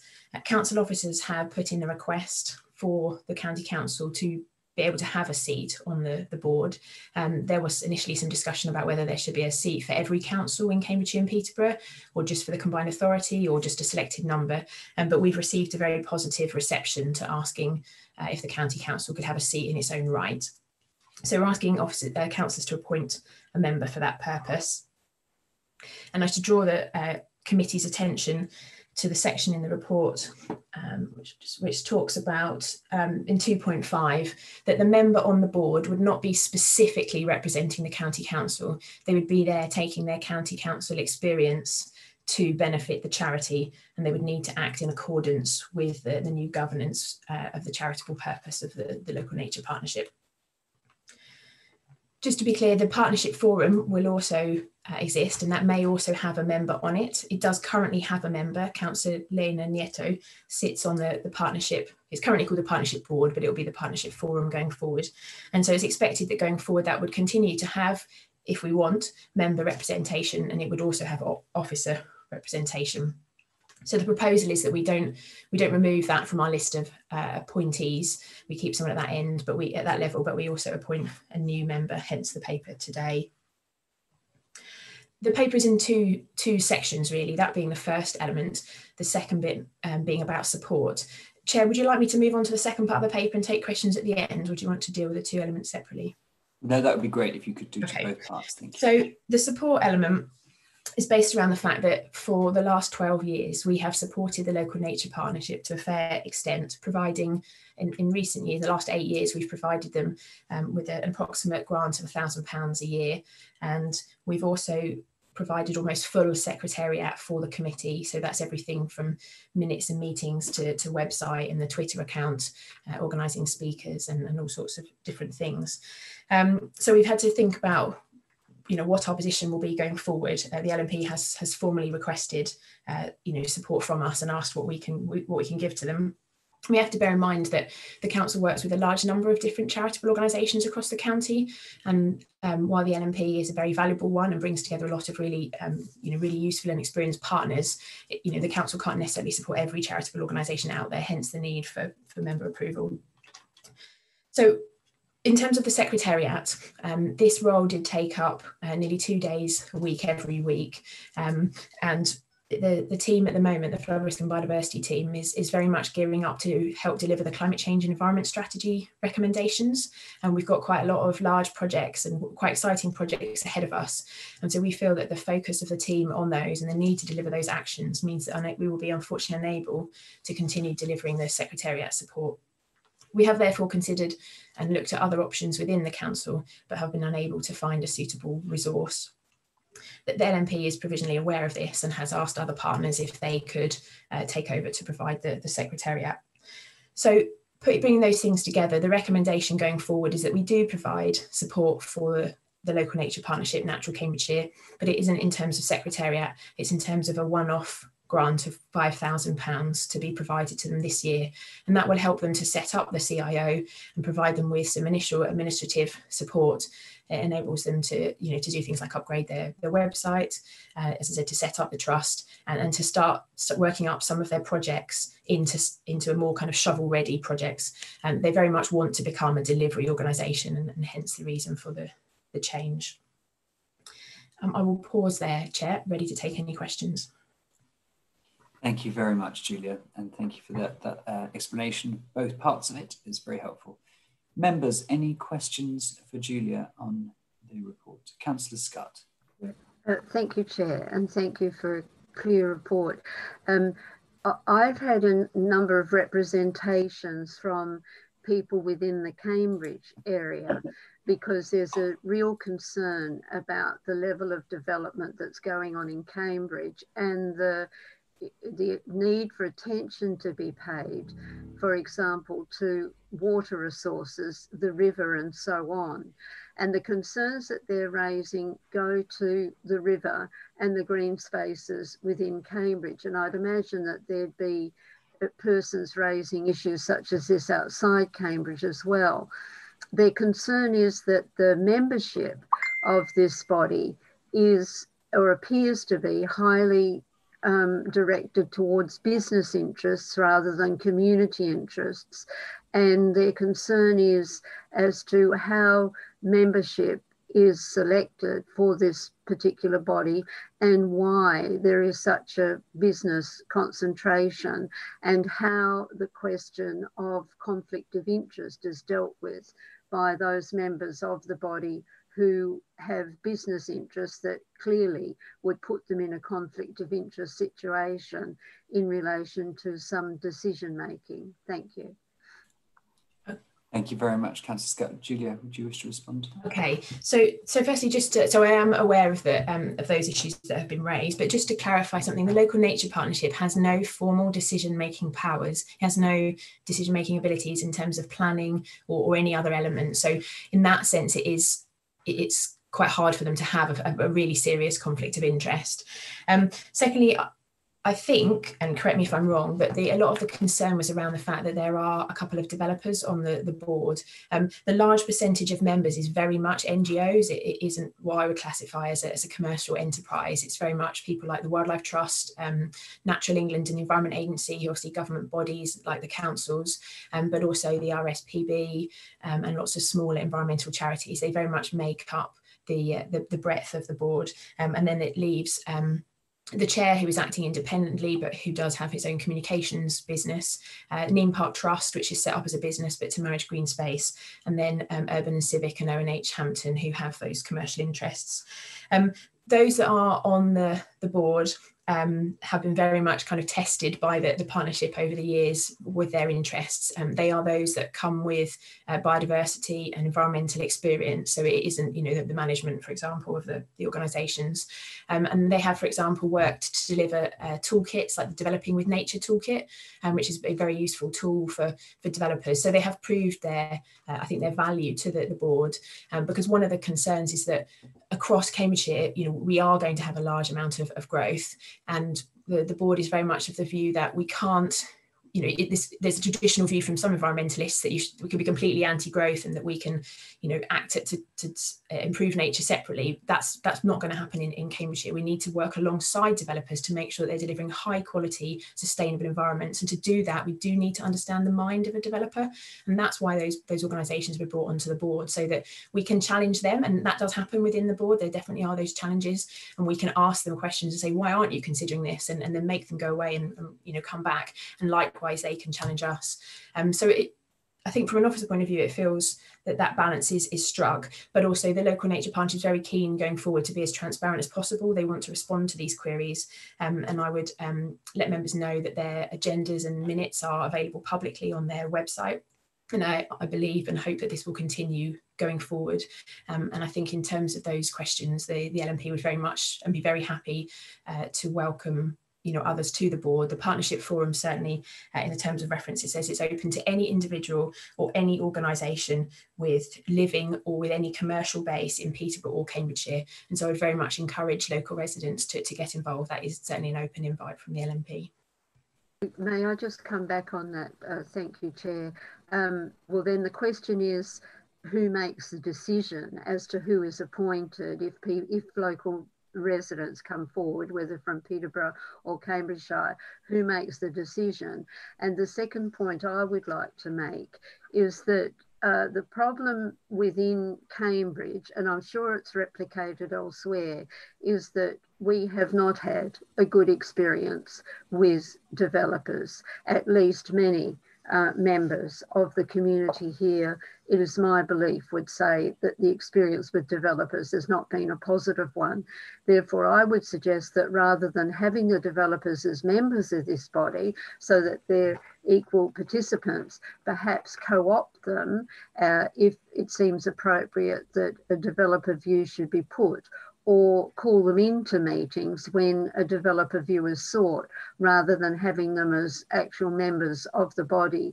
That, I think, would be a more satisfactory solution because of the concerns there are about developers and the approach that many of them appear to take.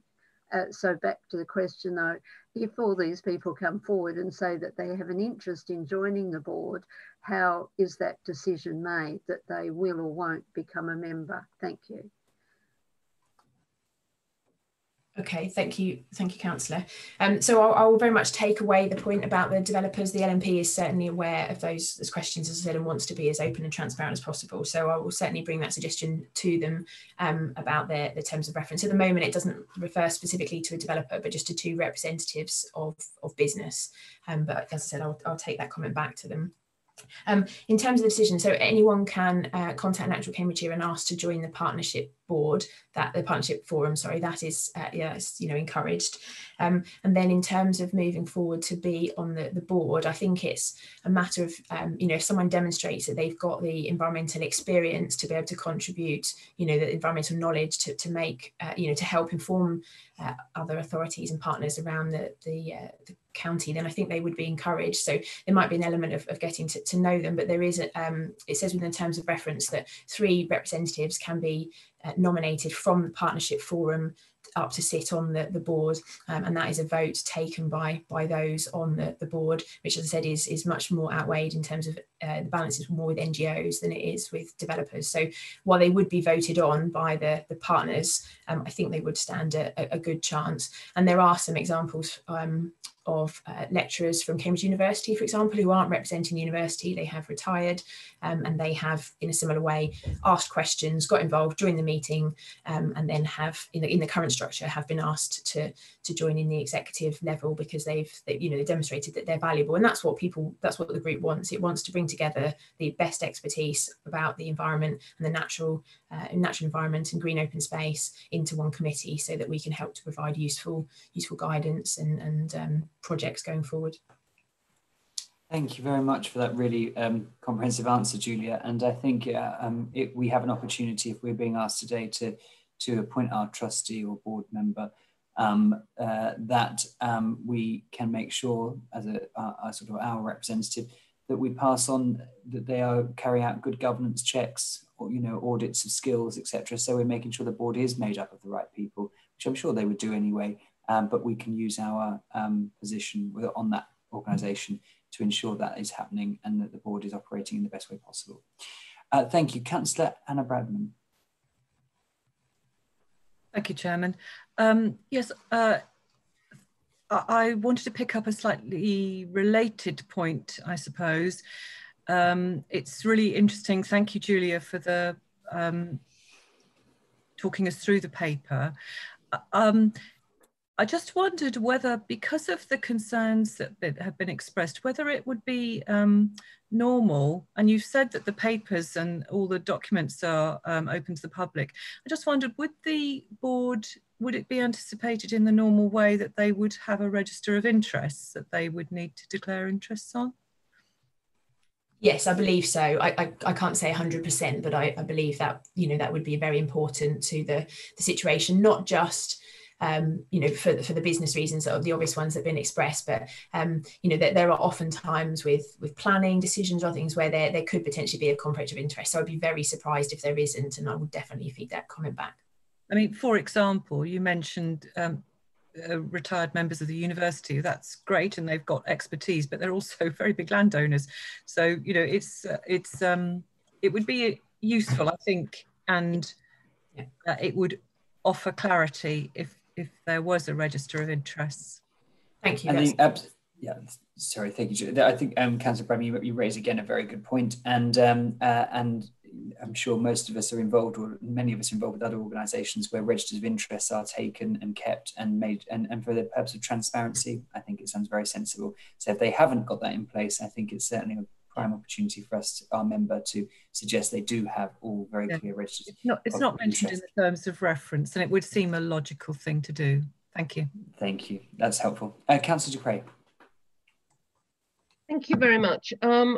Firstly, I just have what I think is a minor question, which is on 1.1. The refers to working closely with local authorities, local enterprises with capital initial letters, and health and wellbeing boards. I didn't know whether that meant local enterprises with lowercase letters, as in local businesses, or whether it meant local enterprise partnerships, of which, of course, the one for Cambridgeshire is, I think, unique in actually being a business board of the combined authority. So I just wanted clarity as to whether it was, what the meaning of local enterprises was in that paragraph. On the larger points, I think the points have been well made already, that there is some concern, not only locally, but nationally, about these local nature partnerships in terms of their accountability and their transparency. And I think some of those concerns are well founded. It's been stated correctly, I think, by Julia, that this isn't a decision-making body as such. But I do think that it's possible to have influence without being a decision maker. And I think while they may not make decisions, these local nature partnerships can certainly make the weather, to use a fairly apt metaphor. And I think there's also concern that in some cases, these can be used as effectively cover for proposals for development, which are anything but environmentally friendly or sustainable. So I think that those concerns are well founded, and I think they are concerns which, while they do not affect the recommendations that we are being asked to decide today, they should affect going forward our view of how we engage with the new nature partnership. And I think that they are things that we very much need to bear in mind. This isn't a body that's under our control. But it is a body on which I think we have a duty to keep an eye and to be raising those issues that members have already done today, and that's helpful. Those issues of transparency, accountability, and being genuinely local and representative. And I think that those are important because there are questions, I think, that are still to be addressed convincingly at a national level about these partnerships. And so therefore, while I'm happy to support the recommendations in front of us today, I think that we do need, as an authority, to be keeping an eye on this partnership and to be mandating our representative, insofar as we can mandate them, to be waving the flag as well constantly for that local accountability and transparency in the operation of the new board. Thank you. Thank you. Did you want to take the first point, Julia, around the local enterprises? Yes, that embarrassingly is a typo, and the word partnership is missing, and it very much means local enterprise partnerships, not local enterprises. And as you say, ours is very much linked to the combined authority in Cambridgeshire, but there is a missing word there. It should be local enterprise partnerships. Thank you. And with regard to your second point, Councillor Dupre, I think that it echoes on from some of the other points from members around us checking governance, good governance, and making sure that we're content that the governance is being carried out correctly and transparently. I'd just like to thank the Vice Chair, Councillor Wotherspoon, for pointing out page 70 of our agenda pack, bullet point 2. It actually refers to the Board of Trustees decision making, and it says the board will maintain a register of interests and which updated at least annually and published on its website, and goes on. So Councillor Bradman, your point earlier, hopefully will be covered on its terms of reference there.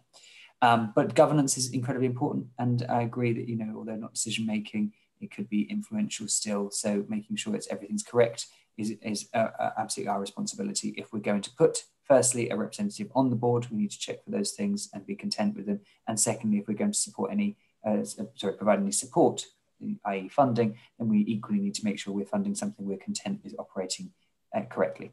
So thank you for those comments. Sorry, Julia, I've just noticed you've indicated to speak. Thank you. Just one tiny point that I should mention is that the local nature partnership as is has confirmed to me yesterday that all the representatives for the first year, they will sit for 1 year only. They will only have 1 year term for exactly that reason, because they know how they've been operating so far, and they know that that model needs to change, and that will give the opportunity for a complete shake up after that for completely new members. And I think that's a positive step for them. Thank you. Thank you. That's really helpful. I've got Councillor Bradman, I'll bring you in one moment. I just wanted to say that if I may propose from the chair, that our representative that we put forward certainly for the next year, I've spoken with Councillor Lena Nieto, who's confirmed that she is happy to stay on or happy to be proposed as the representative on the trustees. That leaves us still with the position to appoint to the board, where I believe we still, and Julia I think confirmed, we still have a seat at the board as well. And so if there's any members wishing to put themselves forward, or anyone has an interest in doing so, to please suggest now. But before I take any recommendations for a board member, I'll bring in Councillor Bradman. Thank you, Chairman. One of the things that occurred to me was, given the introduction that Ms. Beedon gave us, I did actually wonder whether the amount of money that we're proposing is sufficient, because 2 days a week for somebody, it's a sort of general question of is that going to be enough? Because it's not entirely clear to me how the projects that they're proposing to do would be funded. And I presume they're aiming to bring in grant funding to do work and proceed in that way. But I just wondered whether members felt that this £8,000 or whatever it is about right. Thank you for the question. With regard to your second point, I think you've answered part of it yourself. And absolutely, I think the LNP is looking to get grant funding and commission its projects and work out. Julie, do you wish to touch on the reason we've decided to support the level we have? Yes, so in previous years, we've most of the partners have contributed £1,000 a year. That's been fairly consistent across those on the board. The county and Peterborough had contributed a bit more, and obviously we contributed the Secretariat as well. The view is not that the County Council will fund the LNP to completely cover their Secretariat role. It's not a direct replacement. The idea is that all the partners, so that it's a fairer mix, that all the partners will make a contribution, and collectively that would be enough to find an alternative. However, there are also currently discussions going on with some of the other councils as to whether they might contribute Secretariat as their resource. So it may not even need to be out of our cash funding. So the idea for the cash funding is it would help them just to get some initial work done to take their business cases for projects forward a little further stage, and then they would obviously apply for grant funding as you mentioned. But it's just to give them that initial start, because you need time and money to write the business case in the first place to put in a good bid application. So it's a starter, but they hope to very much for all the partners to contribute, and therefore them to have a decent size settlement for the first year to start them off. Thank you very much, Julia. And Julia, can I just confirm before I move to the vote, because I have no other speakers, we're looking to obviously, as a suggested point, our board member and as a proposed Councillor Lena Nieto. And did you say we also had a place at the forum, or have I misunderstood that? No, that's right. So we currently have Councillor Nieto on they changed all the terms, which confuses me. On the partnership forum, she's currently on that equivalent, and so we're still able to have that position. But the new post is the board trustee. So if Councillor Nieto wishes to move to the board trustee, I think that's what you're saying, then there would be a vacancy. So there's two positions, but one is already filled potentially. Thank you. And I have confirmed with Councillor Nieto she's happy to go as be our representative on the board as a trustee. And actually, Councillor Nieto didn't suggest that she wanted to come off the forum and probably would be happy to sit on both, but it does give us an opportunity to put someone else forward. Is there any members wishing to put themselves forward? If Councillor Dupre, you've indicated. Thank you, Chair. I was going to propose Councillor Bradnam. I'm sure she'll be incredibly grateful. Councillor Bradman, do you wish to accept the nomination to sit on the board? Well, I've got slightly tangled up. I understood from what you said before, although I have to admit I was slightly surprised by it, that Councillor Nieto was happy to stay on the partnership forum because that's what effectively she's on now. But then you said that she's actually happy to be nominated as the person to go to the board, in which case I don't think that I mean, I'm happy to be nominated to be the person that goes forward to the board, because I think anybody can take part in the partnership forum. Right, okay. No, so my intention, apologies if I haven't been clear, is that Councillor Nieto has put herself forward to be our board representative. That's the official board representative and trustee on the newly incorporated charity. I'm happy, I'm going to propose that we do ask Councillor Nieto to take that role. But I think you correctly identify that we have anybody can join. I think Julia was suggesting anybody can join the forum as a member, but it's maybe helpful if there was any members of this committee that were particularly interested in it, that they would either put themselves forward and we can make sure they have all the information. I'm happy to be nominated for that if a nomination for that is needed. Thank you very much. I don't think it's entirely necessary, but it's great to denote and you know that you've put yourself forward. Thank you very much for that, Councillor Bradman. So we have our recommendations and we have a name that we, through Councillor Nieto, that we wish to put forward as our board member, and the recommendations for the funding associated and identified in the report. Also the report recommendations will be around the other external appointments, which obviously there are none. So, oh no, that's the future item, so I haven't completely got that wrong. So it's recommendations A, B and C, with the recommendation named under B being Councillor Lina Nieto. Could I have any indications? Oh, Councillor Bradman, have you indicated to speak again? Oh, sorry, that was the last one. Great. So I will take that again because I've had no comments against those recommendations. Councillor Scott. I don't want to object. I just think it would be helpful if there is anybody watching, if the recommendation were read so that they know precisely what it is that we're voting on. I think just a suggestion. Thank you. Thank you very much. I will do that from the chair. So the recommendations are to endorse the council's request to appoint to the new board, confirm member appointment to the board, and we can append to that, which is Councillor Lina Nieto, and to agree to fund the new Natural Cambridgeshire up to £5,000 for 2020-21.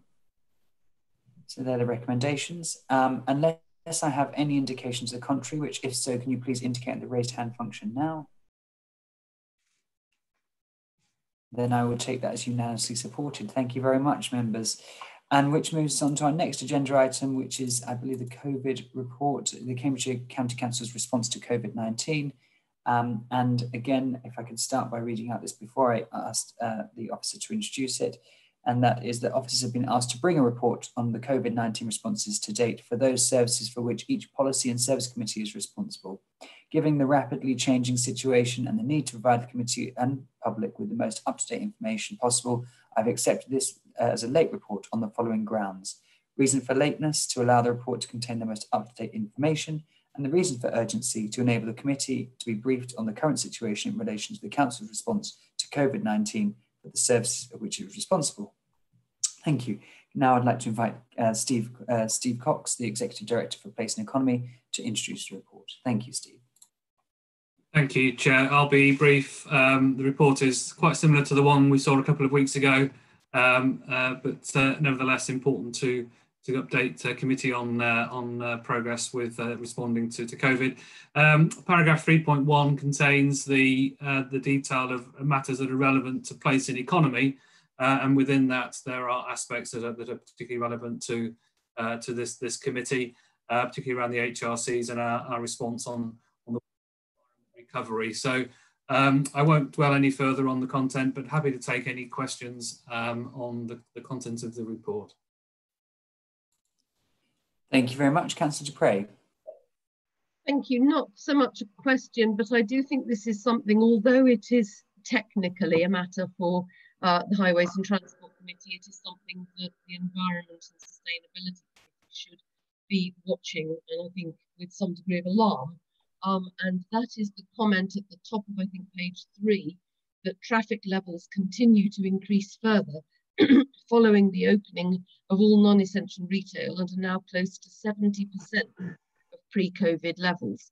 Bearing in mind the number of people still furloughed, the number of facilities and amenities and working premises still shut, the fact that we are already at close to 70% of pre-COVID levels of traffic is a concern. I think that there is some issue relating to people's understandable reluctance at this stage to return to public transport. And indeed the fact that the public transport provision is not as entirely as it was pre-COVID, and that may have encouraged people who previously used public transport to use their own cars. I think my concern is that it's going to be very difficult once that pattern of travel has been established to get people out of it again and back onto public transport. Modal is doubly difficult, I think, in these circumstances, but I do think that although it's technically a highways and transport matter, is something we ought particularly as a committee to be keeping an eye on, because it's retaining the benefits of the reduction in traffic levels in terms of air quality, noise, and all the rest of it, is something we should be aiming to achieve as far as possible. And I think that seeing that slip away from us, it's a really one-off opportunity to do something significant about this, and that is something that should be causing us very considerable concern. And I hope, Chair, that we will be keeping an eye on that in conjunction with Highways and Transport. Thank you very much, and I'm probably bring in Steve to comment in one moment on that. I think you raise a very, very important issue, and I know that the one area in particular that the Combined Authority is focusing on is the bus review, and I'm a member of the bus review working task force, and it's something which we are acutely aware of, that there is a difficult challenge around, as you highlighted, people's fear around using public transport. The public transport provision, which has been reduced as a result of COVID-19, and us trying to keep ridership up and keep people using sustainable modes of transport. So there are challenges. I know that there's an awful lot of people looking into every possible way of addressing them, and doing everything they can. So perhaps, Steve, did you wish to comment further? Yeah, if I can, Chair, thank you. I think it's a really important point. I was in a meeting, the Transport Restart group this week with the Combined Authority, and in some parts of the county, the traffic levels are getting close to 100% of what they were pre the lockdown. And when you think, as Councillor Dupre has pointed out, we haven't got schools back completely. People are not going back into the office.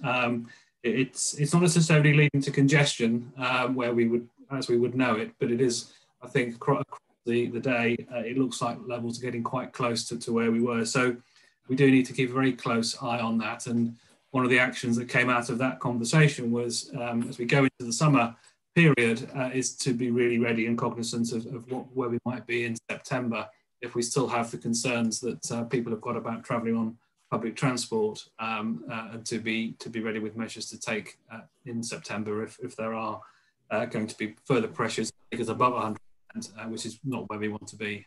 So yeah, it's a really important point. Thank you very much. Councillor Bradman. Thank you, Chairman. I just wanted to draw your attention to, I can't see the page number on this version, but it's under this committee's specific highlight reports. And it's talking about the booking system that's been introduced at household waste recycling centres at Striplow, Alconbury, Bluntisham and Milton and St Neots. And then below that, you've said about how that's being managed. And of course, you may or may not be aware that there is a testing station based at Milton Park and Ride site, which is close by the household waste recycling centre. And the Park and Ride site is being used as a queuing, convoying location for vehicles. But the major point is whether we can open the household waste recycling centres soon and maybe not have the booking.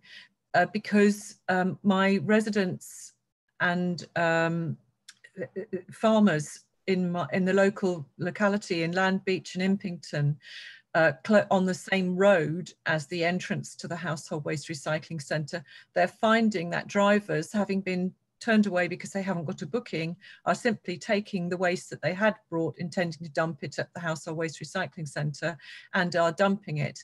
And one of my farmers, who is on a parish council, told me that he had had 4 fly tips in the last 3 weeks. So, you know, these are at cost to the farmer. So it's causing a knock-on problem, because people don't want to, or find the booking system difficult to comply with, or aren't aware of it. Now, I've been promoting it, but I'm just wondering, I know currently the advice is that you still need to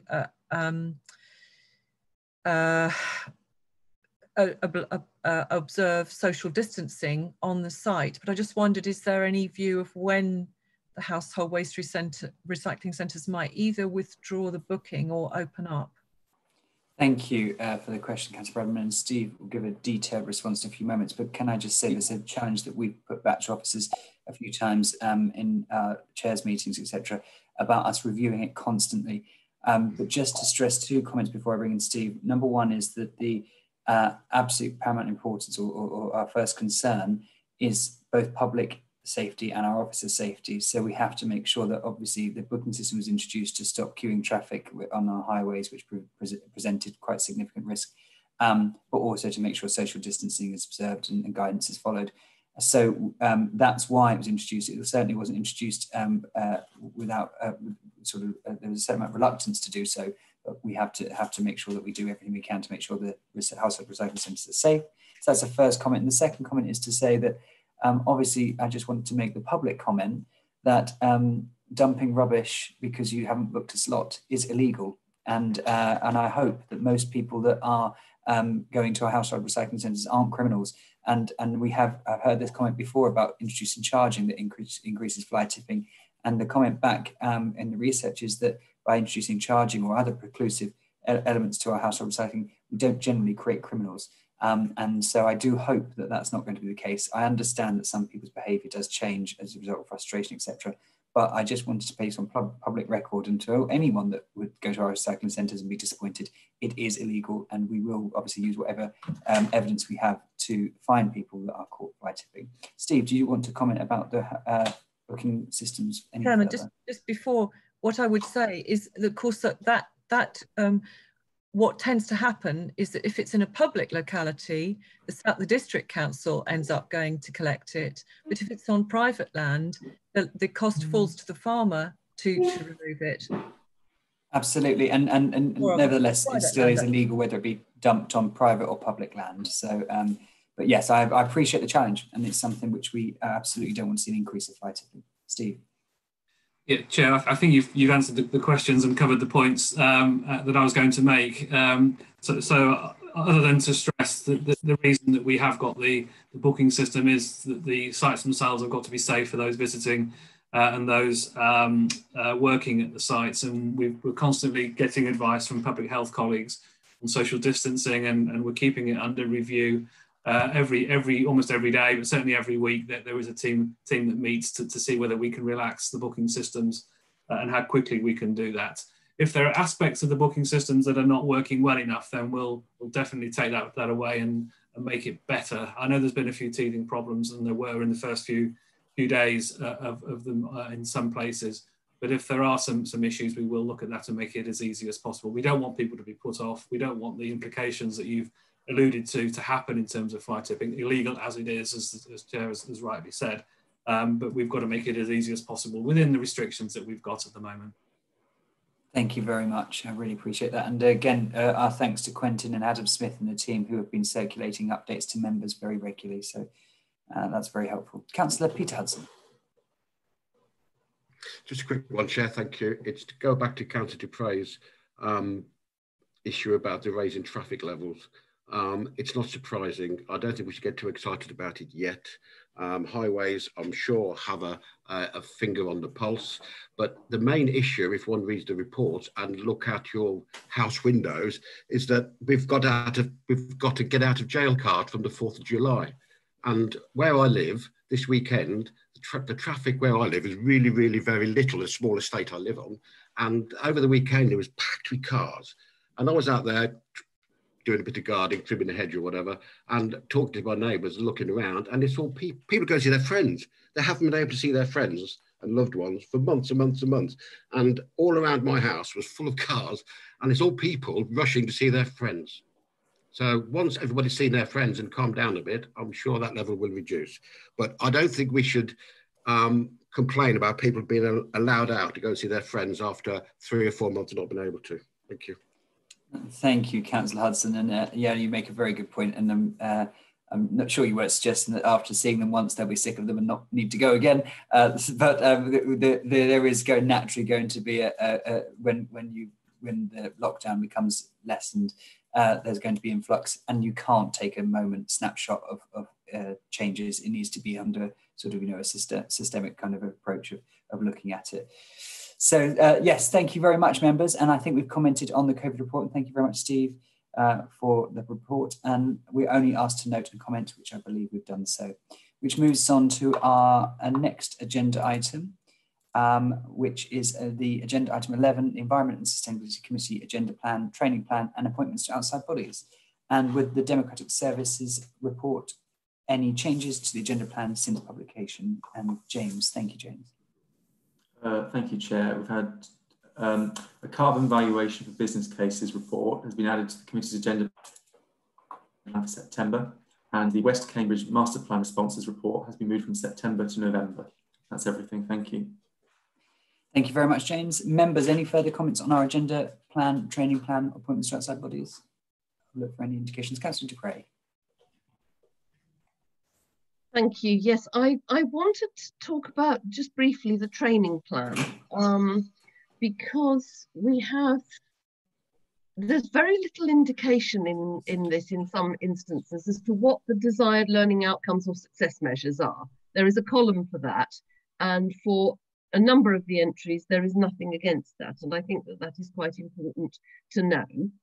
The other issue I wanted to raise about this was that it's also important to know how these are to be delivered, particularly at this time, obviously, when the ability to meet face-to-face is constrained. But it is feasible, I suppose, that a decision could be made that one of these items, one of these subjects could be met by actually circulating a note. And I just wanted to be clear that often circulating a note or a report or something is not the same as training. And I wanted I think I want an additional column to say how these items are actually going to be delivered to members, and to be clear that if it's in a training plan, it is actually training. It's not just an extra 3 pages of email in our inbox. Thank you. I think it's a really good suggestion. I think, it's something we wouldn't have to have done pre-COVID because we understood what training was, which would be a members workshop or a seminar or something. But now we're doing things slightly differently. I think it's a good suggestion that we identify how that training will be administered. Steve, perhaps you could take that away and introduce that as another column. Cheryl, you've indicated you wish to speak. Oh. Yes, it was just to update on that training plan to say that we would like to, in August, bring forward a presentation to you on valuing carbon, and also on the discussion around environmental implications and how we do that more strategically across the authority. If everybody's okay that we plan that for August. And then we were looking at planning for the Climate Change Action Plan and Energy Programme work for September, if that's okay, so moving it from July. I've noted the points that Councillor du Preez made around outcomes, and we'll get those looked at for our bits. Thank you very much. Just to be make you aware, Cheryl, that obviously August is a month which is difficult for some members, but I think it shouldn't stop us from scheduling something in. I'm sure attendance will be as good as it can be. But I've got a note about our August meetings in a few moments, but I think we should still go ahead with trying to schedule in a training session, as you suggested. Councillor Bradman. It was on that point, thank you, Chairman. I note that we've already got Waste PFI overview and also how to respond to a consultation in August. So we've already got quite a lot going on in August. I'm just wondering, are we going to have time for, I mean, whilst I welcome Cheryl's proposal, is that the right time to do it? The only reason for adding, so I think that there's 2 points. I take your point as well about how long you want to be in a training session for. The Valuing Carbon, we were proposing to do a presentation ahead of the fact that we're bringing a committee report in September. And that has wider and broader implications around decision making, which I thought would be quite helpful for you. And I think the environmental implications doesn't need to be long. It can be a relatively short session around how we want to more strategically influence on impacts on the environment. But I don't know, Councillor Schuman, are you thinking that that might add too much to that session? No, not. I don't have any specific concerns. I just want to flag up that I don't want to do a training session where attendance is potentially going to be compromised, because it would undermine, you know, the very importance of what we want to do. Steve, did you have a comment? I noticed you just indicated to speak. Yes, I thought just to look at August, if we were to focus on the items that Cheryl mentioned, and also the one around, I think it's the consultation responses, I think that's an important one for the committee also. And if we set that out for members as a plan or an agenda for that session, so that we're timing it and you can see what the purpose of the training slots are, that might be helpful, I think, for members ahead of that. And I think we would move the waste item into a later training one, contain it to those 2 items. I think what this has flagged up is the need for us to perhaps circulate a bit more detailed training plan, and I'll leave that with the officers to come back to us with a detailed training plan, how it will be delivered, as Councillor Dupre suggested, and also perhaps a suggestion of agenda and timings against them, so that we know exactly what we're committing to. But I've got you know, Steve and Emma and Cheryl, and I'm sure Quentin will be hearing this. So between you, you can hopefully circulate something to us following this meeting. Jan French, Councillor French. Thank you, Chairman. Having attended the Communities in Partnership meeting last Thursday, 2nd of July, my understanding that all meetings except the Community in Partnerships are cancelled for the whole of August. Thank you very much. I'll come on to that in just a few moments in the date of our next meeting, but I think you're absolutely right to flag up that that was the intention, and I'll be reading just a few words about that. Councillor Bradman, was that a hangover from? Sorry, it was a query about, sorry, it's a bit detailed and I should have perhaps emailed Steve Cox to ask the question, but does that really mean how to respond to a consultation response? Or does it mean how to respond to a consultation? You're absolutely right, Councillor Bradman. The wording isn't quite right. There are major applications that we all know about that the committee will be asked to comment on, and it's training for that purpose. But we'll get the wording right. The training plan round. Thank you. Thank you, and it's interesting. I think that, you know, the training is aimed at the members mainly, and it's how we respond to a consultation response to make sure we're scrutinising it. It's a difficult one, but I'm sure, again, when the detail of that training session is circulated, all will become very clear. Thank you. Cheryl, again, I've got a hand. Did you want to speak, or is that just a hangover? It's accidentally, I didn't turn it off. No, that's fine, no problem. Thank you very much. I just didn't want to miss you out. So thank you. I think we've commented on the agenda plan and training plan, and we'll action is from the officers to circulate an up-to-date training plan to members with more details of timings and dates. Which brings us on to, well, that's the end of all of our official agenda items, but just for the date of the next meeting, group leaders have agreed that the August meetings of the Council Policy and Service Committee, excluding the Health Committee, will be cancelled. Therefore, the next meeting of this committee will take place on the 17th of September 2020, and the arrangements for this meeting will be confirmed nearer the time in light of the emerging situation. Who knows, we may have a real face-to-face meeting as opposed to a Zoom virtual meeting, but that may be optimistic. However, we will use the 13th of August meeting date for a training session, and arrangements for this session will be provided nearer the time as per our earlier discussion. So I have nothing else to add now, but to pass on my thanks to you all. And as always, thanks to James for providing me with my briefing note and script so I know what to say and where and don't go off record or off track. So thank you all, and I will wish you all a nice weekend and see you soon. Thank you. Bye, everybody.